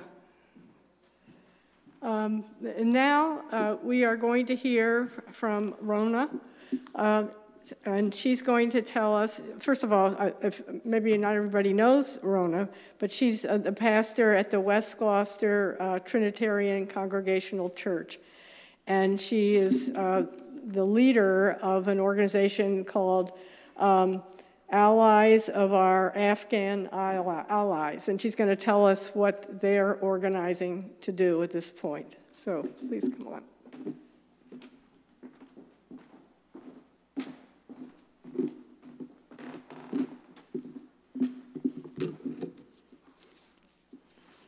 Peace and grace to all of you, and thank you for having me here to speak a little bit about this initiative that we've started, and thank you for the many blessings of this day. I've learned so much. Right around mid-September, Mayor Sefatiya Romeo-Tekin reached out to me and said that she'd been speaking with former Mayor Bruce Toby, and he and his daughter, Dr. Dana Toby, really wanted to get together with some folks and see what we could do about welcoming some Afghan refugees. I heard a wonderful phrase from our denomination's Office for Resettlement and Immigration, and it was, we need to move with the speed of the Holy Spirit. And so we've been really trying to move with the speed of the Holy Spirit in gathering together this group. So at that initial meeting, it was Mayor Romeo-Tekin, former Mayor Toby and his daughter, David Holden from Gloucester Housing Authority. The first person I reached out to is my dear friend and close colleague and fellow church member, Alice Erickson. Reverend Erickson has spent most of her ministry doing refugee resettlement, decades in Tennessee and in Massachusetts, and knows so much. So we all got together in the mayor's office with a representative from Seth Moulton's office named Nisha Suarez. She's the director of constituent service. And from there, we just really launched this brainchild, thinking about who do we need to speak with and how do we go about the next steps. Alice's expertise brought her to Call Catholic Charities to be the intermediary agent. They're the ones who work with the government. So our task right now, I don't want to take up too much of your time because I know you'll have questions, and there are fascinating people here to hear from, and you can look us up online. We had a meeting on Tuesday night, an open meeting for the community, and we held it at the Rockport Congregational Church. It was extraordinary. It was grace upon grace. 80 people showed up in person, and another 60 showed up online. And how many volunteers? 100 volunteers nearly we have. and people are supporting us really well financially. We now have enough money and enough volunteers that we were able to say yes, once we find apartments. That's the housing issue is the big issue. Once we find apartments, we can say yes to a family and to a number of individuals and welcome them to Cape Ann.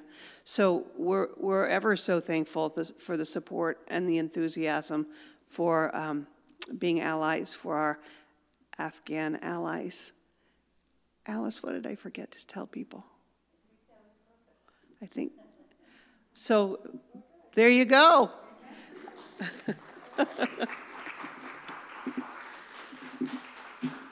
Oh, I did forget to tell you one thing that's important. Sandy introduced me as being the head of the, I'm not actually, I'm probably the person who knows least in the room, but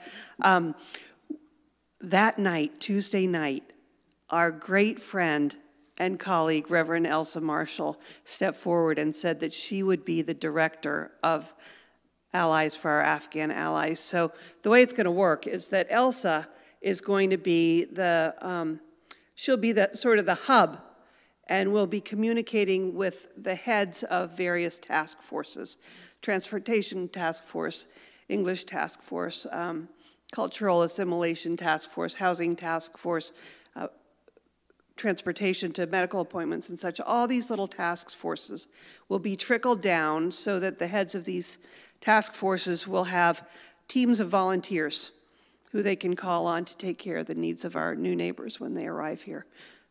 There's information over on the piano and that explains about the volunteer opportunity. Did you all hear that?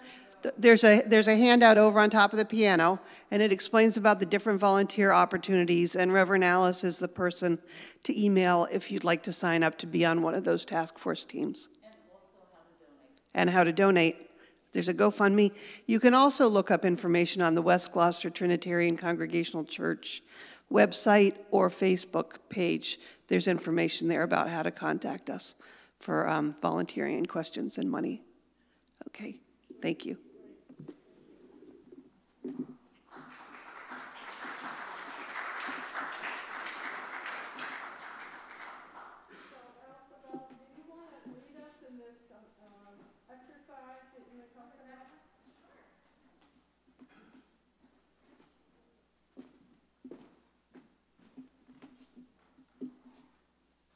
Elsabelle said that she had a kind of a nifty exercise of immersion, and so I'm looking forward to seeing what that is.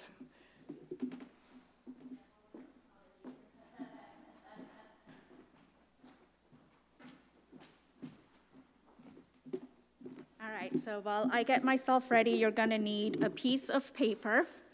And if you don't have paper, I have some that I can pass around, and a pen or pencil, something to write with.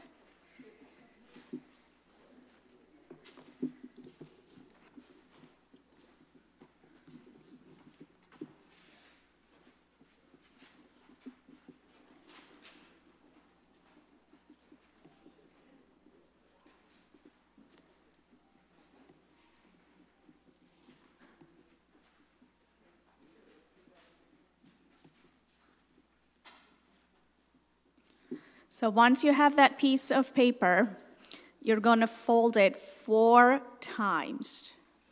So what's going to happen after you fold it 4 times, you're going to end up with 16 squares on that paper. So you're going to rip it along those lines, and you're going to end up with 16 squares.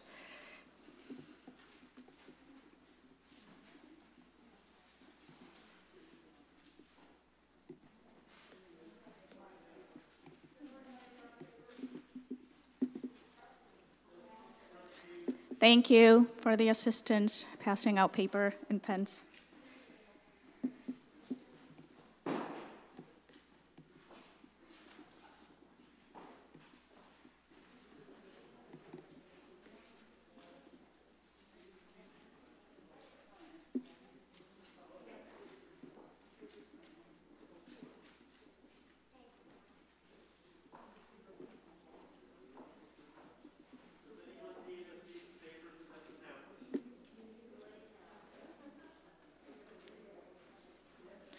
Thank you.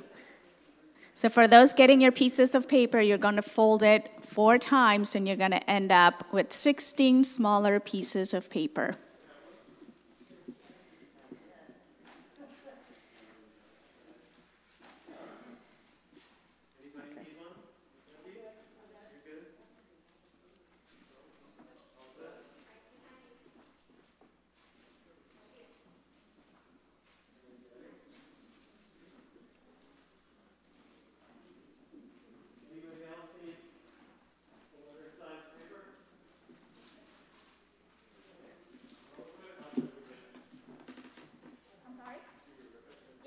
Yes. So after you fold it, rip it along those lines, and you're going to end up with 16 separate pieces of paper, small pieces of paper. And don't worry about the neat lines. They don't need to be straight.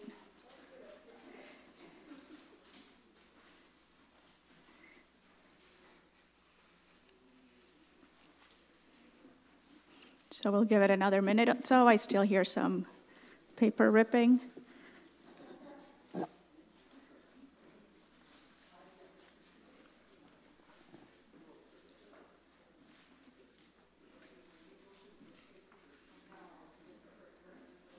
Okay, thank you so much for indulging me in this exercise. This is called the refugee journey.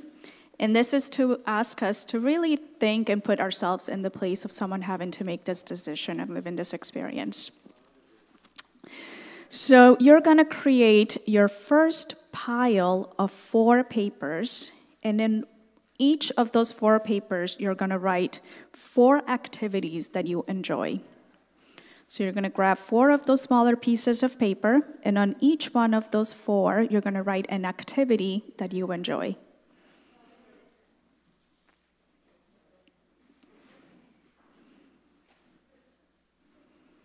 It could be reading, dancing, going out to dinner, spending time with family.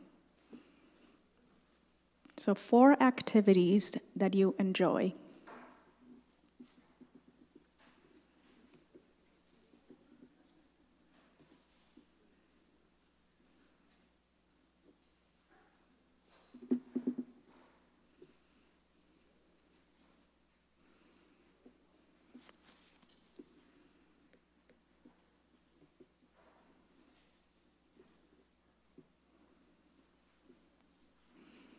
Okay, so once you're done with those first 4, you're going to grab another 4 pieces of paper, and on each of those 4 pieces of paper, you're going to write 4 things that you are thankful for.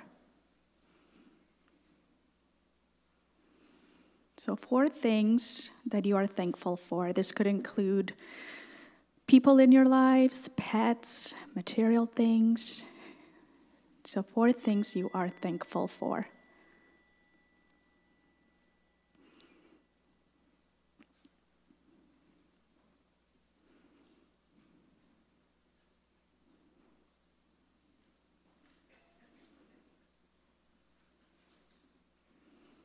So far we have a pile of 4 with activities that we enjoy, and a second pile of 4 things we are thankful for. Your third pile of 4 is going to be people that are important to you. So people that are important to you in your lives.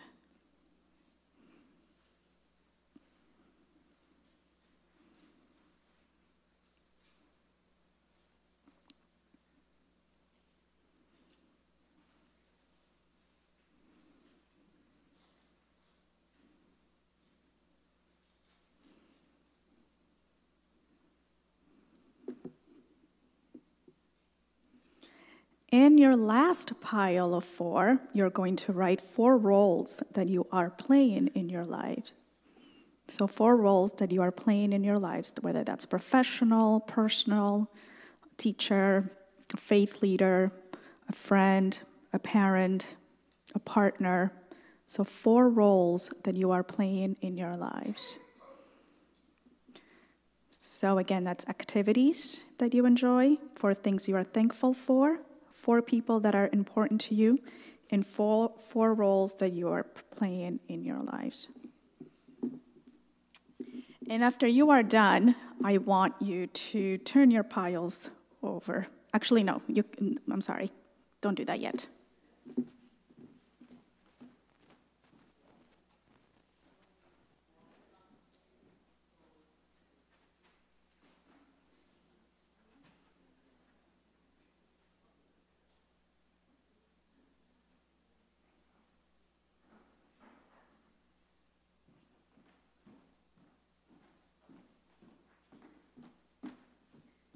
Okay, reiterating my instructions to my volunteers there. So now what I want you to do is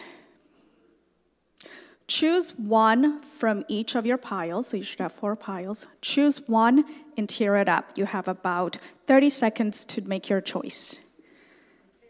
And tear it up. Choose one from each pile and tear it up. Dispose of it. Crumple it. Throw it to your side.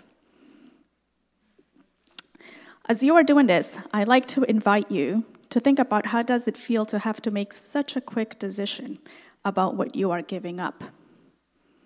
There are families fleeing. How do they choose what to take? Do you take your sacred book? Do you take family photos?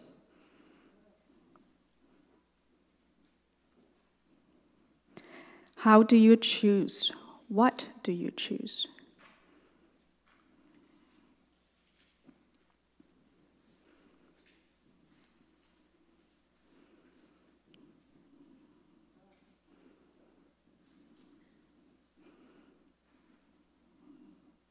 Okay. Now I'd like you to turn your piles over so that you can't see what's written on them.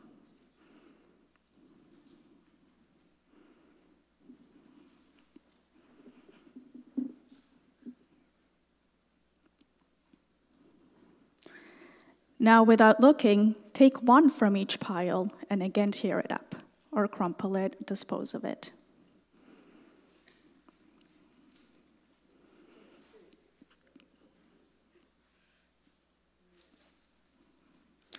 So now I'd like to invite you to reflect on how does it feel to not know what you have lost? How does it feel to sit on a refugee camp or across a border and not know if your brother made it out safe, if your mother is still alive, if your neighbors have made it? These are the unknowns of the migrant and the refugee journey.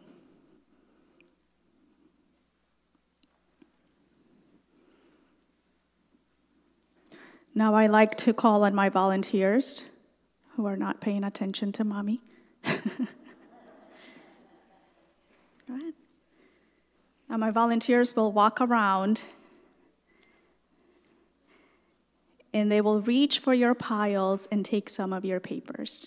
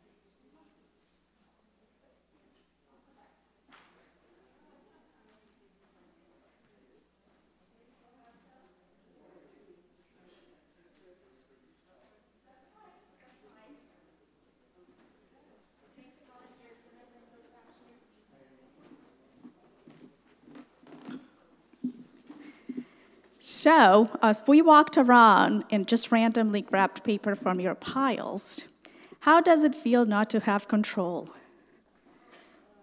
This is the loss of control.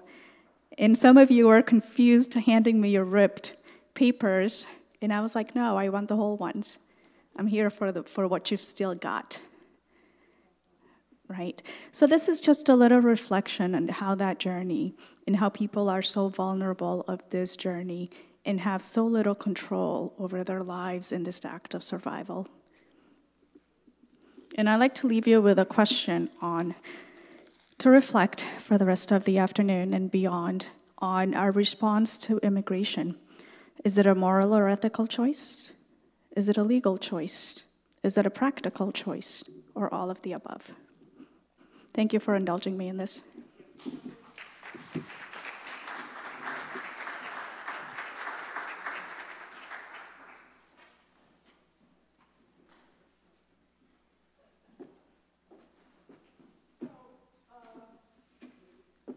Given that our schedule's changed a little bit, we were going to have a break right now before the round table.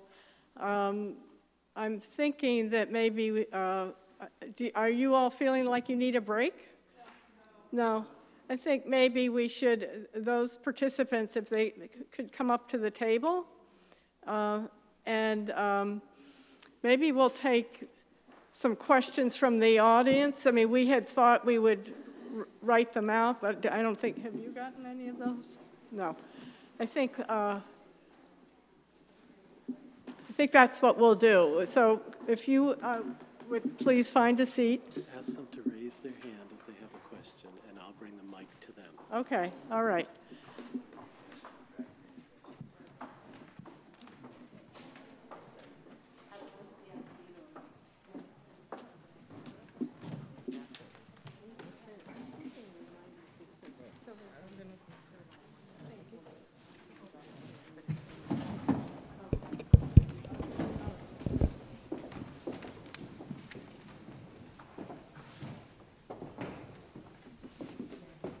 Or if you want, I'll do it. There's just this one question, Okay. but other. Okay, go ahead. Go ahead. Okay. And is everybody here? I guess so. 1, 2, 3. Okay. We'll start with one question that we're given, and then we will open it up to the audience. So do teachers, principals, and members of the school boards have adequate training and information to deal with immigrant families? If not, what can be done to help? So I think we can just have a conversation with all of you. I mean, I can speak to, as being a former principal and teacher, I think one of the things that we're learning is that there is a desire to have that happen. I think it depends on what district you work in. What you'll see in Boston is most likely very different than what you'll see in Manchester. I do believe that it is a work in progress and that they are partnering. I know Wellspring is working with Gloucester Public Schools directly to begin a training in that very thing.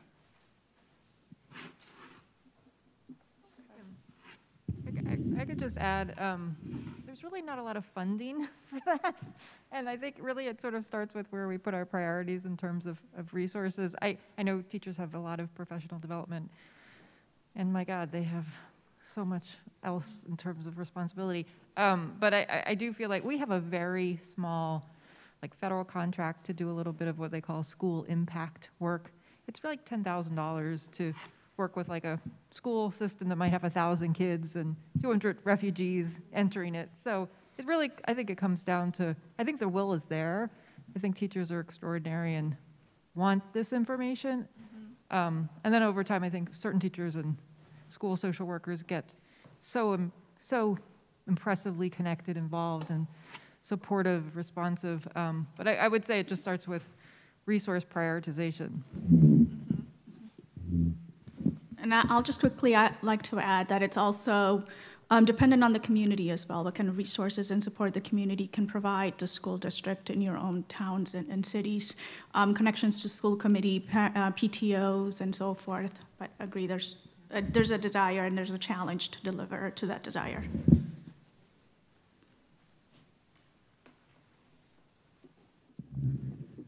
I'm Alice Erickson, and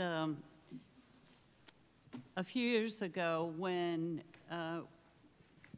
there was quite an influx of undocumented persons into Gloucester, the school system was initially overwhelmed, but very responsive.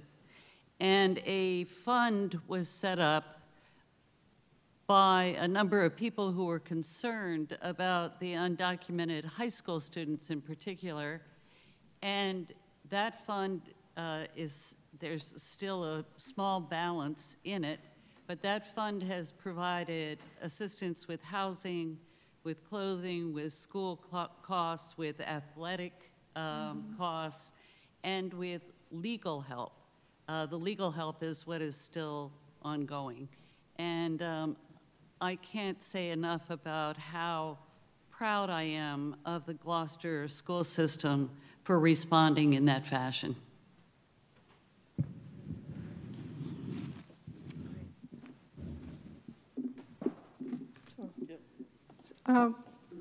At this point, if anybody in the audience has a question, if you raise your hand, and Charles will come around with a microphone.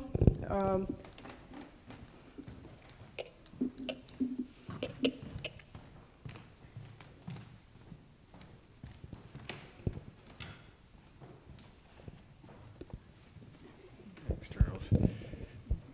Thank you all for coming. My name is Martin Ray from Gloucester, and I can readily see how this community can respond in a material way with all kinds of generosity. My question is, when a family comes from a completely different part of the world, how can their community and social needs be met over the long run if they are parceled out here and there and they're isolated essentially not only from their home country but from compatriots, shall we say? I can see how it might be manageable in some place like Lawrence or Boston, but how does Cape Ann fit in or be of help in that situation? Is that okay? Please. It is a challenge. It doesn't mean that we should refrain from resettling people. It adds to the diversity of our community, and the people coming in need a stable home.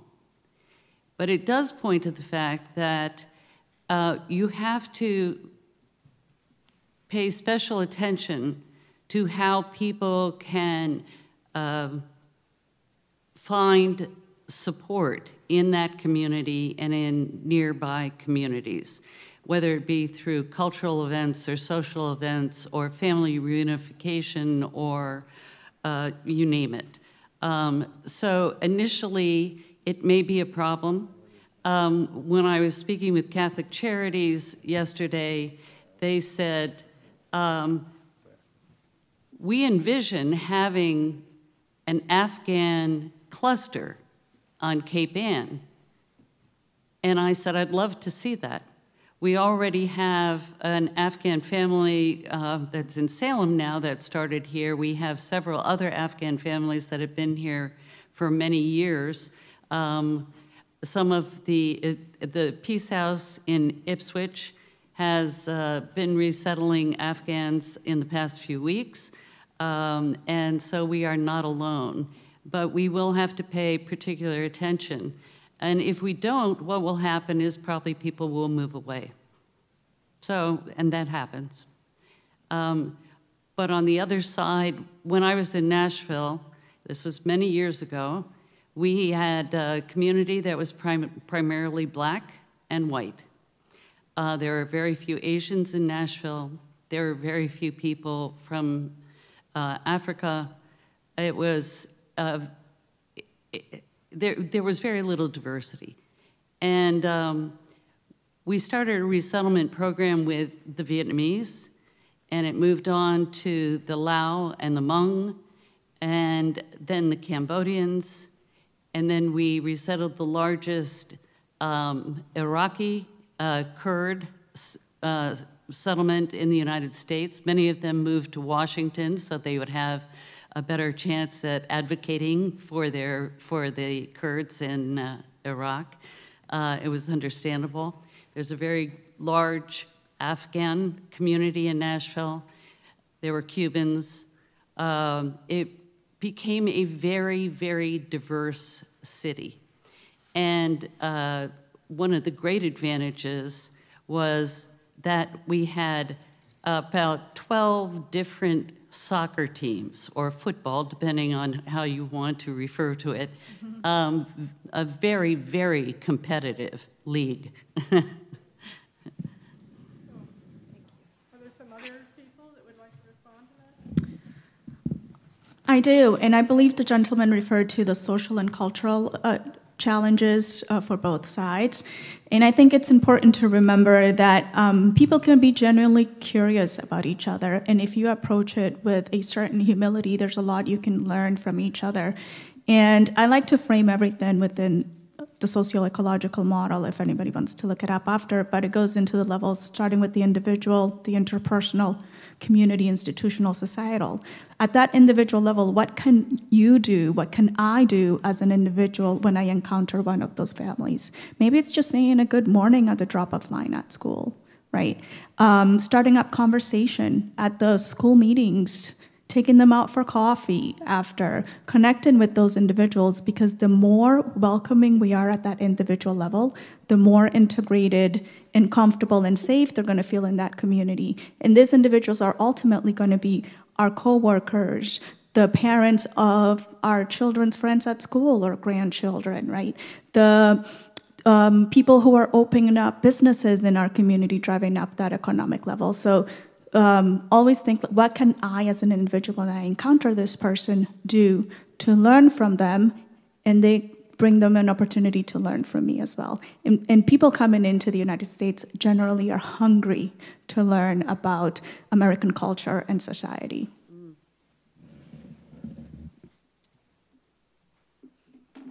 Okay. Another question. Is the powerful influence of social Darwinism on U.S. immigration policies, past and present, included in public education about refugees and immigrants? Included in public education. I'm not going first on that. I have my thoughts, but I'm not going first. I think you just started. No. Yes, go. Yes, please, elaborate. Yeah, can you elaborate a bit? Oh, it is windy.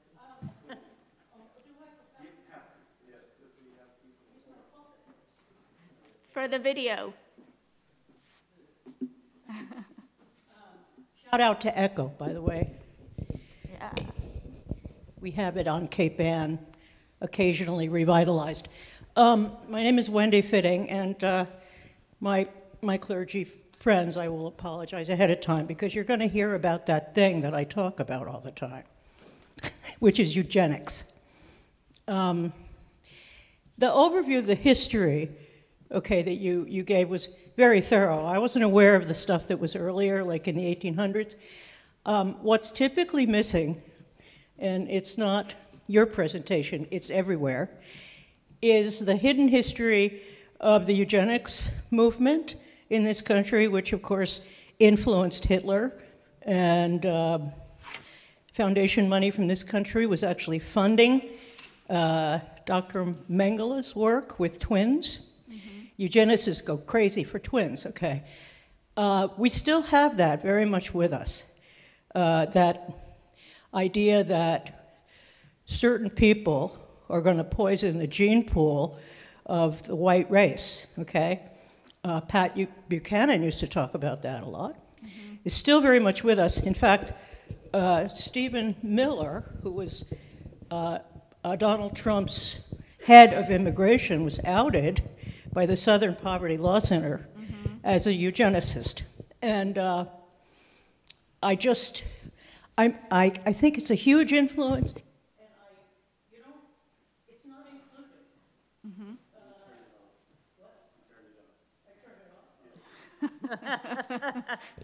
I'm not good with devices.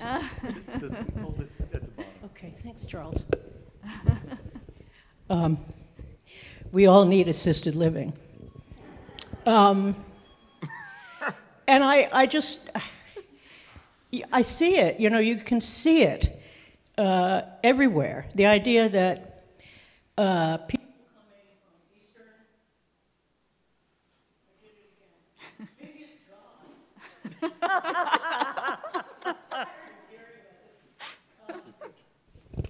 Southern I'll Europe. hold it. No, just, okay, thank you. Were excluded, you know, in the heyday of eugenics, and these draconian immigration laws were put back into place by Trump and somebody like Stephen Miller, who's in charge of refugees and immigrants, and thinks they're coming over to pollute, to be criminals, to pollute the gene pool. So it's something that, you know, they just took Margaret Sanger's name off of the Planned Parenthood headquarters in New York City, and it said in the news article because she was a eugenicist, but nothing about what that means. And I think it's really important for us to know about that and face the fact that it's still very much part of our unconscious beliefs about people coming from elsewhere. Any comments about that? Absolutely. Thank you so much for bringing that up. And I'm on my second year of a PhD program, and the one thing that I've taken away so far is to say, I don't really know. That's not my area of research. Please do, because I'd be really interested. But what I can say is that our immigration legislation has been designed to highly favor European immigrants who happen to be mostly white. And we see the introduction of restrictive legislation when we start seeing non-white, non-European immigrants coming into the country. And that's exactly what was the intention of the 1965 Immigration and Naturalization Act. And before that, the first half of the 1900s were nation quotas that, when you look really in depth into it, are race-based quotas because it restricted immigration based on national origins, and it was clearly in favor of immigrants from Europe, primarily Northern European countries. So once you look through the history of it, it's all there, absolutely. It is, but it's but I definitely agree with the calling it out and naming it for what it is. And actually, I just remember during the Trump administration, there were several lawsuits that came out of detention centers because of medical procedures that were done on detained women, mostly from Central and South America, yes, with abortions and reproductive procedures that they had not consented to, so. I also think it's important to call it for what it is. And in all honesty, look at how we teach in K-12 settings today. Look at the history of slavery. Look at how we represent refugees. Look at how we represent immigrants. And it begins by teaching our young, and it begins by working our way, and it begins by accepting others' history and letting them know, but also showing what's wrong with it. I'm well-versed in the Holocaust. Well-versed, I don't say his last name, but I'm well-versed in the doctor's last name in which you spoke of. I think it's current.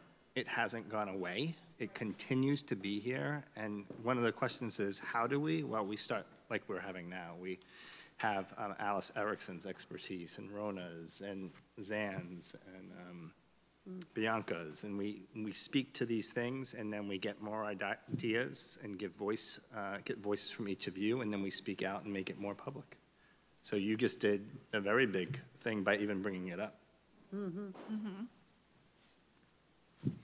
Mm-hmm. I'll just add one more thing. I'm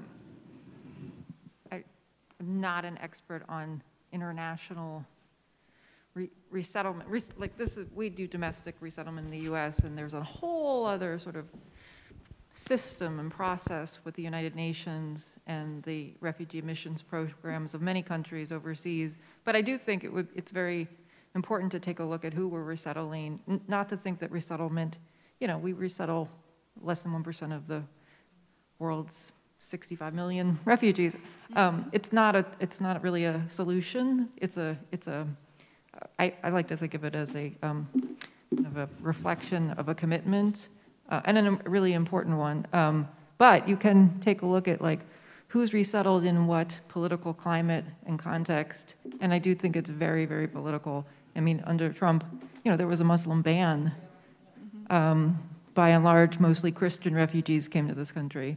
And I think, you know, again, I haven't researched this, but I do think it's very important that your legislators hear from you about who and what we're doing. And then the person who shows up in front of your door who's a refugee just gets your love and your welcome. Because everyone deserves that. And lastly, if I may add 5 seconds, the U.S. definition under immigration law of who is a refugee does not meet the international definition of who a refugee is. So, Can you say a little more about that?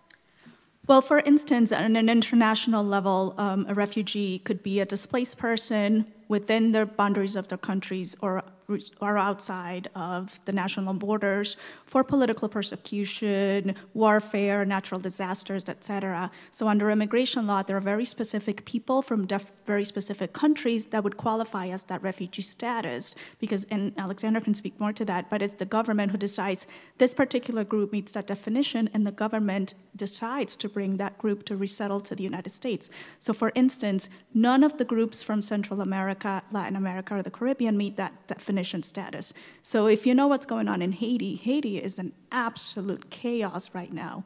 Haitian nationals do not fit the definition of a refugee under the U.S. immigration system. El Salvador, Guatemala, Honduras, when the war was happening in Colombia, none of those folks met that definition.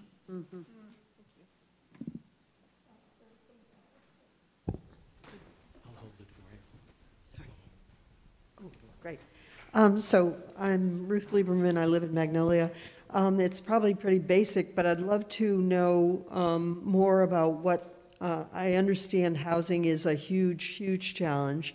Can you talk about how it gets subsidized, if it does, and hotels, how long can they stay?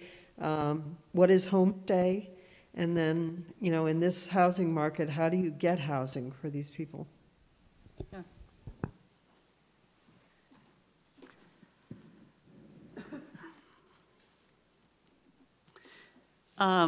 The Afghans who are coming in are not eligible for subsidized housing. Housing has to be up to code, and it has to be, it follows, generally speaking, Section 8 guidelines, so the correct number of bedrooms, et cetera. For the past few days, we've had a couple people out looking at apartments. I have to admit, I hadn't looked for an apartment for a long time, and I was shocked by the cost of apartments in Gloucester. It's average about $2,000 a month for a 2-bedroom. That's usually not including utilities. That's a lot of money.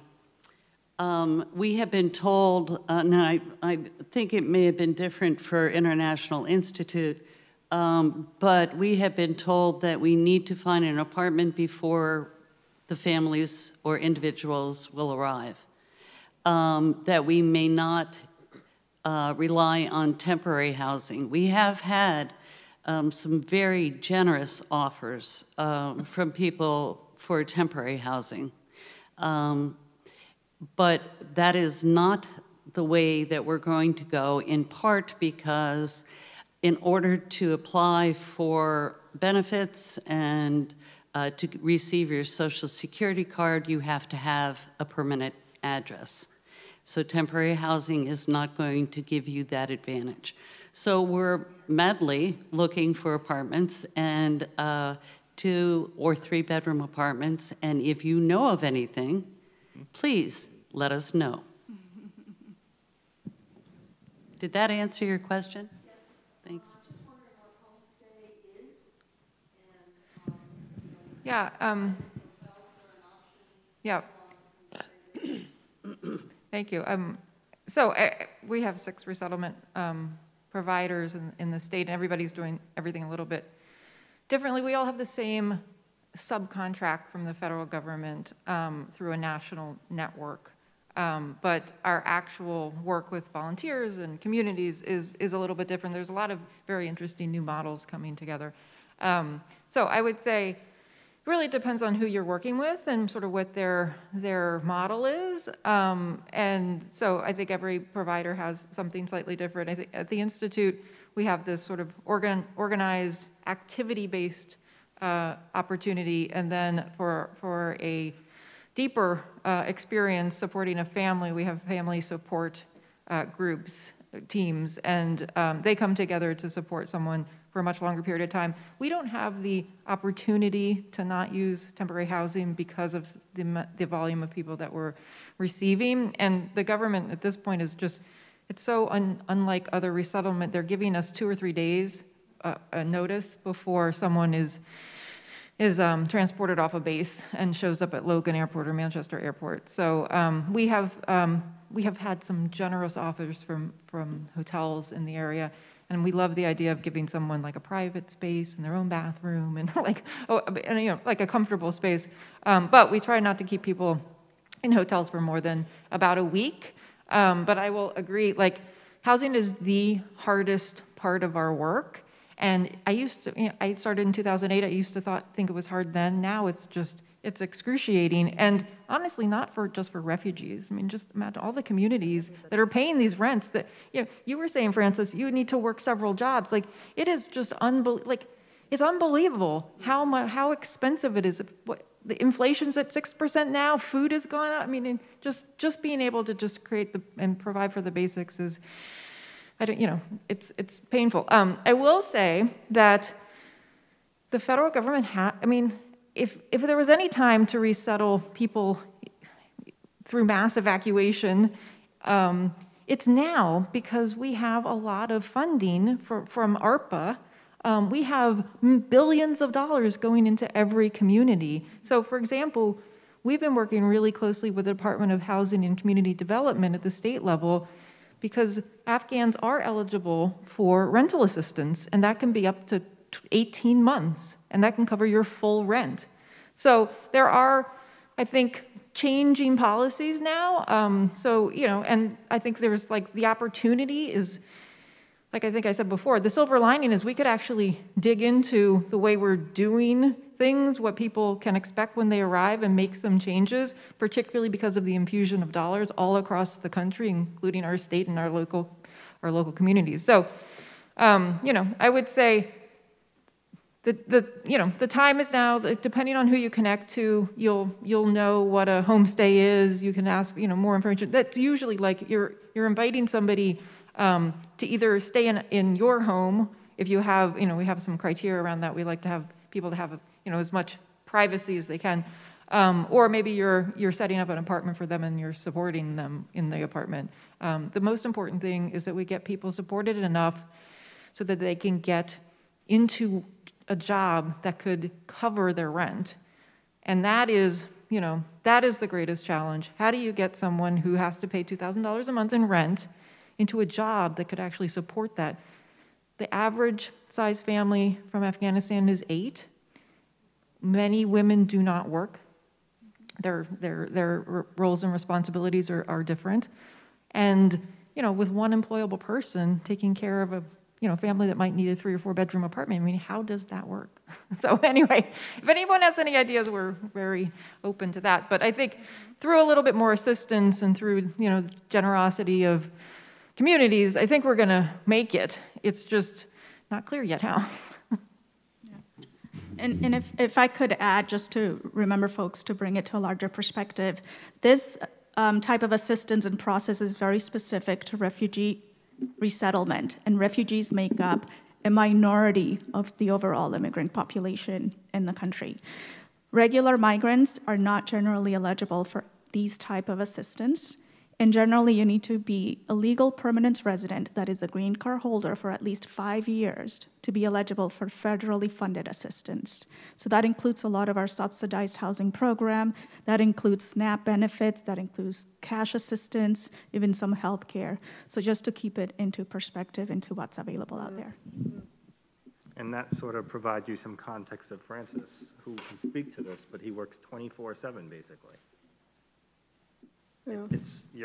We all have the privilege to work a set amount, usually it's 40, 50, but this is much greater than that, and that's to support his family here and support his family there, and to pay rent, which unfortunately, due to the boom in construction, et cetera, is such a great impact. $2,000 could be $3,200 in Danvers, Massachusetts, for a 2-bedroom apartment that does not look like something you might want to stay in.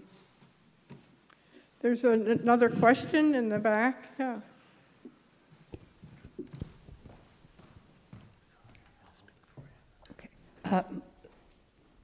So I'm Sunny Robinson, and I have a question first for the panel, but then for all of us.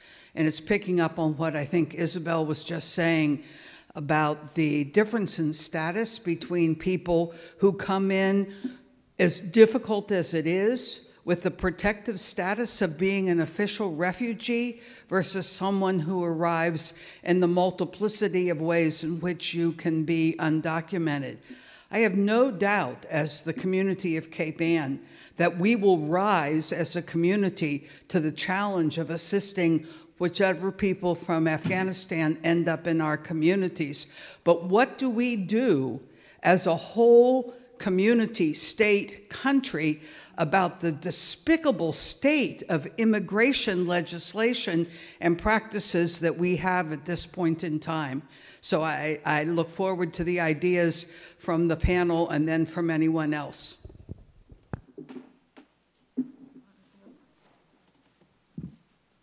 Hi, Sunny. It's nice to see you. Thank you so much for asking that question.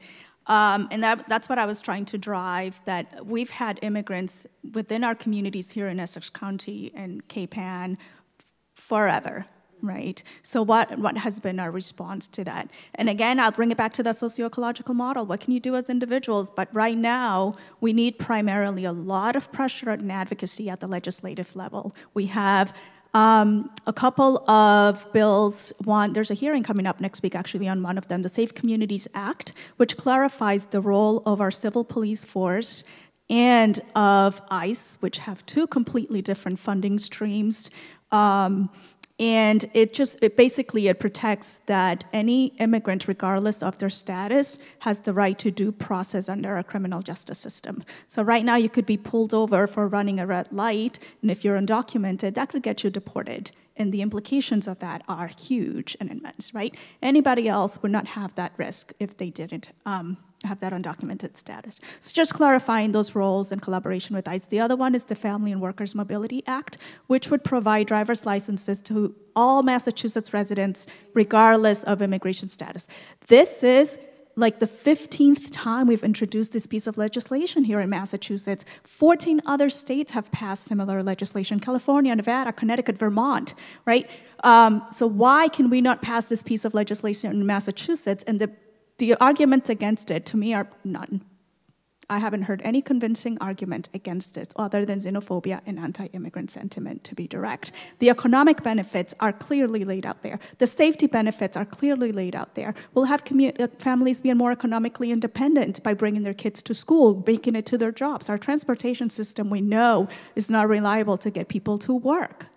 So that legislative pressure and opportunities at the state level and also at the national level. We haven't been able to figure out immigration reform at the national level. And again, it comes back to that. And if you look through our immigration history, it comes back to that. The third wave of migration brought the biggest raise in nativism in anti-immigrant political parties in our history, and that is back on the rise again.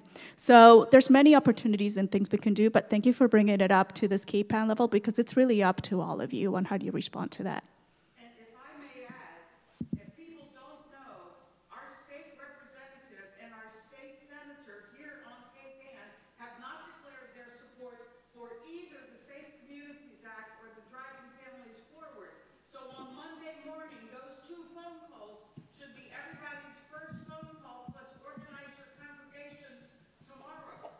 And there's handouts regarding those bills on the piano.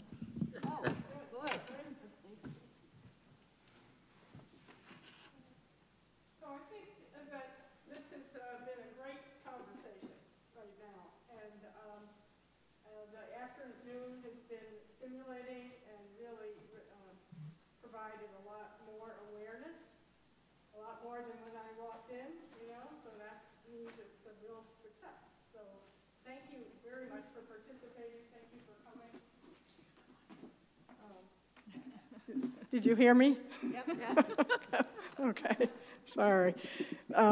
We're very grateful, though, for all of you being here and presenting, and I'm so impressed with what people are doing, and I think we all, the rest of us, need to get busy and finding the piece that we can realistically do. And I think everybody can do something. So that's the message, I think.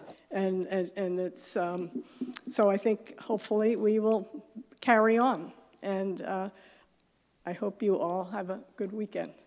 Thank you. Okay. Oh, sorry, one more. I'll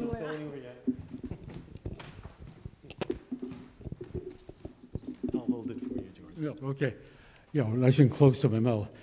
I'm going to ask you the most difficult question of the evening. And it's take the long view and the big picture. The Intergovernmental Panel for Climate Change, with a lot of documentation, predicts that it's baked in for the next 20 to 30 years we're going to see increasing, accelerating climate change. Now, already we're seeing climate refugees. Guatemala, the farming has become very difficult. A lot of it has failed.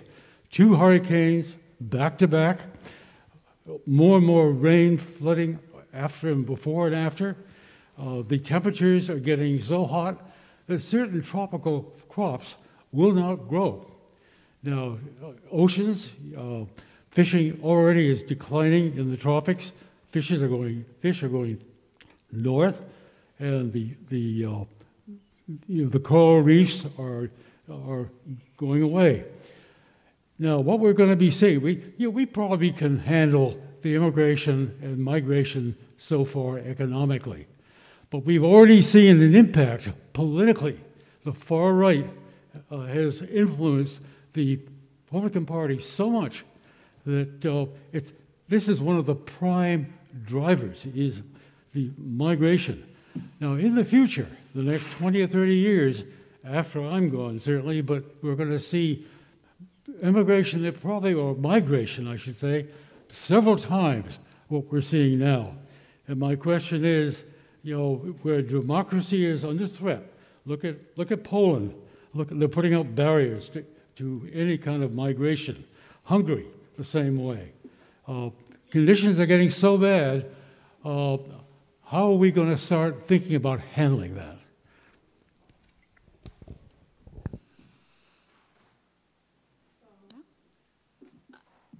I don't think it's one or the other. As I said earlier, climate change has been one of the 3 major threats identified to the United States and our national security and safety.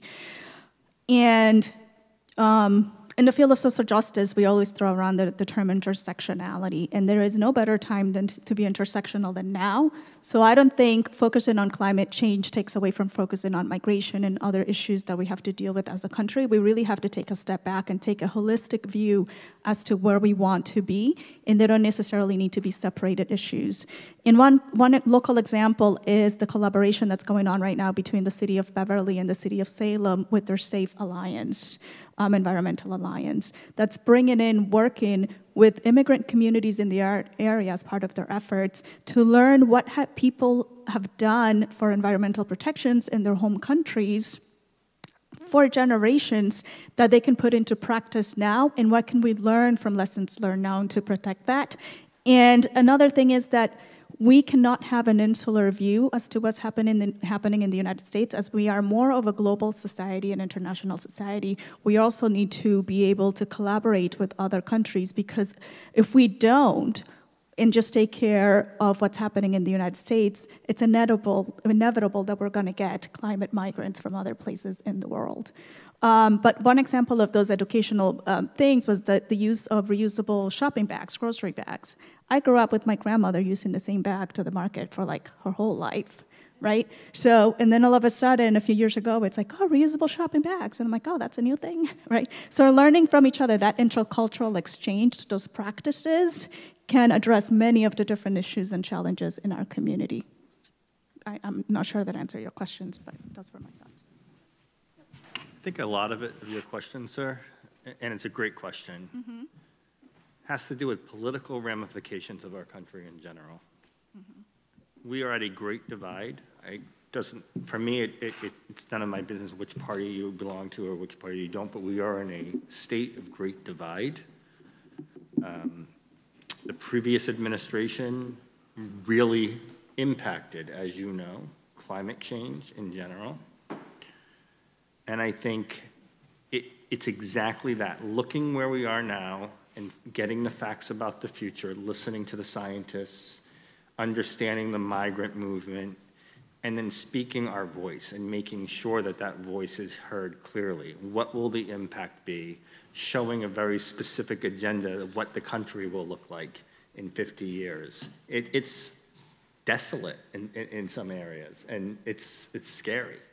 And so what I think we need is leadership that's going to broach and believe that within this impact it's going to happen. And yes, I do think it greatly impacts impacts migration right now and the immigrants right now. And the real question is what are we going to do about it? Because we can make those changes right now. It's very difficult, and one group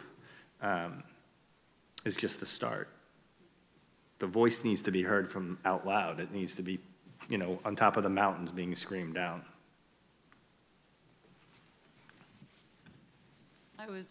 I was very.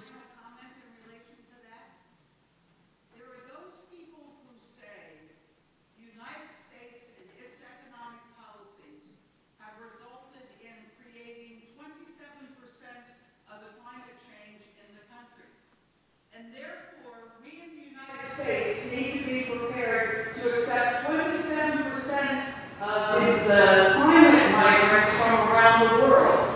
That's what justice looks like. Are we prepared to seek it and work for it?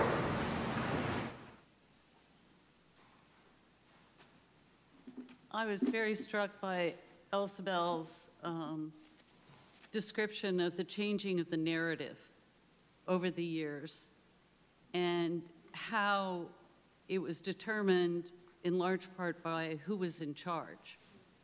And Homeland Security has certainly changed the narrative, and we have invested a huge amount of money and passion, pro and con, into building walls, walls that someone thinks will keep people out. But those same walls will keep us in. And there is no guarantee that we are exempt from the dangers that await us and await others around the world in terms of drought and famine and whatever may come with it, with climate change. Walls are not the answer, we know that. And I don't think we have answered what we would like to see in terms of immigration policy, but we certainly need to come up with a better answer than we've had to date. I think I'll just, and I don't have a solution. That's a big problem. At the Institute, we think a lot about climate refugees, and we identify Haitian migrants in these deplorable conditions, about 1,500 of which I think will come to Massachusetts, which is the third largest Haitian community in the country, as climate migrants because of the hurricanes and devastation in Haiti. And to top it all off, lots of these folks haven't been in Haiti for many, many years. Their children have been born in other countries. Because our crazy immigration system, they have different statuses, and that, I think we just talked about, means they'll have different eligibility for even things like food and medical care. So I would just echo, our immigration policy needs to be intersecting with our climate policy and in working with other countries. Again, I wish I had more sort of a solution. I don't think the US, even if we had the most open borders in the world, could absorb what's going to happen next with people having to move, from where they're at now to other corners of the world because of the climate. So I would like to just follow up on this for a second. We're coming up to our end of our time. And I think the question that was raised about climate change is so profound. As many of you know, there are many people here on Cape Ann, as well as throughout Massachusetts, working very hard on this issue locally and hoping to have a national voice, including the Cape Ann Climate Coalition and a program called Town Green, which have joined hands in studying what we can do that really will make a difference. But it's an enormous subject and probably well beyond what we could even hope to touch on this afternoon, because we were worried that this subject was already enormous. But before we close the event, it's so rare to have all of you together. I wondered if anyone on the panel, and Francis and Blanca in particular, if there's anything that we have missed this afternoon that you feel that we should hear. We've tried to be very open and let it run so that people would have their voice. But from the panel itself, is there anything that you'd like people to leave with in terms of your own thoughts or summation?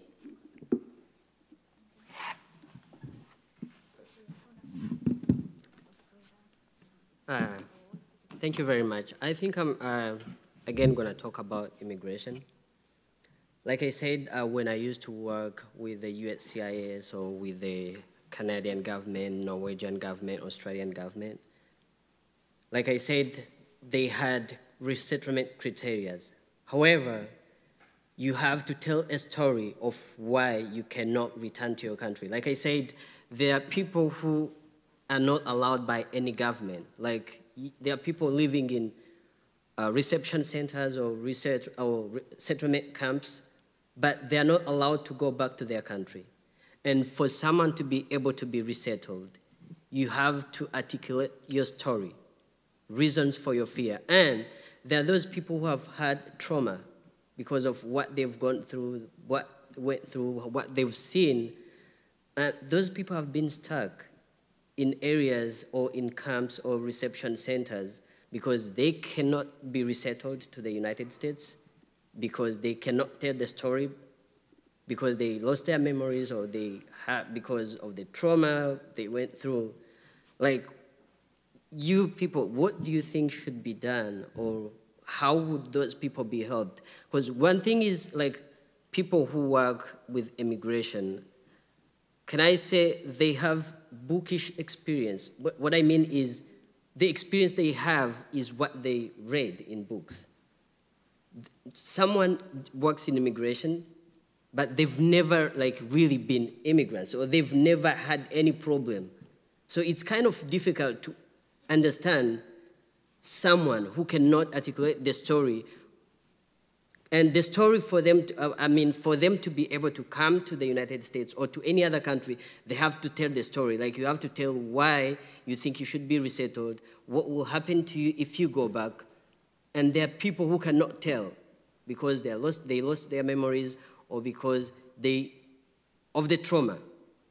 Like, what should be done, or how can this be heard by the immigration people? Thank you. That's an excellent question. Yes. Anyone else on the panel want to add before we close up? A final thought? Can I ask Francis a question? Absolutely. Go ahead, Rona. Francis, ever since you said that you're going to take the citizenship test, I've been sitting here wondering if it will make it any easier for your wife. My question for Francis is that since he said he was going to be taking the citizenship test, will it be any easier for your wife and children to come and get status here? Yeah, it's going to be a little bit easy because most of the processes that I've been doing for them to be here, I've been paying for them. And there are very many processes that I've gone through, like doing the DNA test, filing, all those forms I've been paying. But if I get my citizenship, because I qualify for all other services like any other American citizen, so it will be cheaper and I won't go through these other immigration processes. I will just apply for them a visa. I will pay, but I won't wait for a long time or pay more money to other immigration departments. Okay, Yep. thank you. Two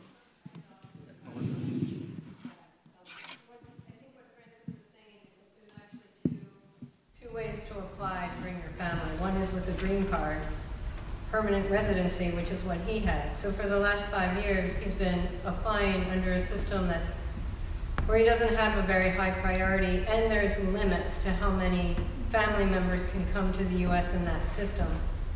So he's been disadvantaged. As when he becomes a citizen, then it's a whole new application. So now he starts over again, pays a different fee, fills out a different application, but he has much better standing because there's no limit. If you're a U.S. citizen, you may bring your family over eventually. For those who are watching online, the answer is yes.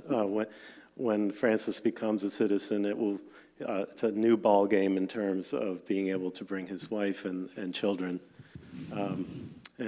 We hope that everybody's been able to stay with us online to this point. I think it's probably time to wrap it up and say special thanks to everyone on the panel. Blanca, would you like to say a few words before we close? Yes. I'm going to say in Spanish, and Isabel, she can translate. Okay, all right. English. So Elsabel's going to translate for you? Yes. Okay.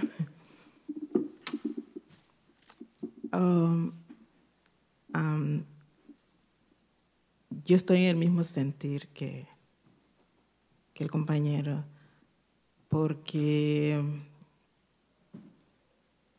mi caso fue negado y yo quisiera también tener mi residencia. He estado pensando qué resolución, porque yo he ido incluso a Washington, D.C. con ECO,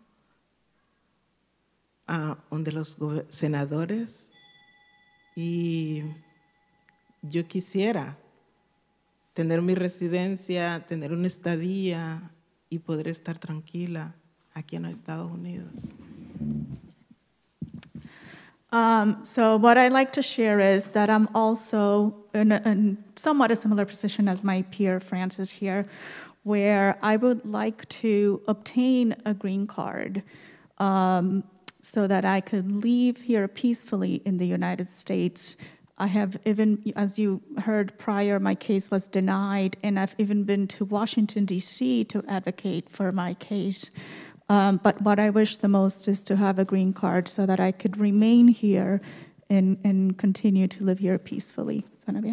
And right now, this is me not interpreting, it is impossible, nearly impossible for Blanca to obtain a green card unless there is a legislative change in immigration law. Okay, thank you, Elsabel, and thank you, Blanca. And thank you to the entire panel and to the audience here tonight for participating in this symposium.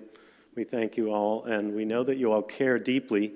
There are a lot of materials available up here, and you can chat with the presenters if you haven't already, and find out ways to contribute or to volunteer. Thank you all for coming.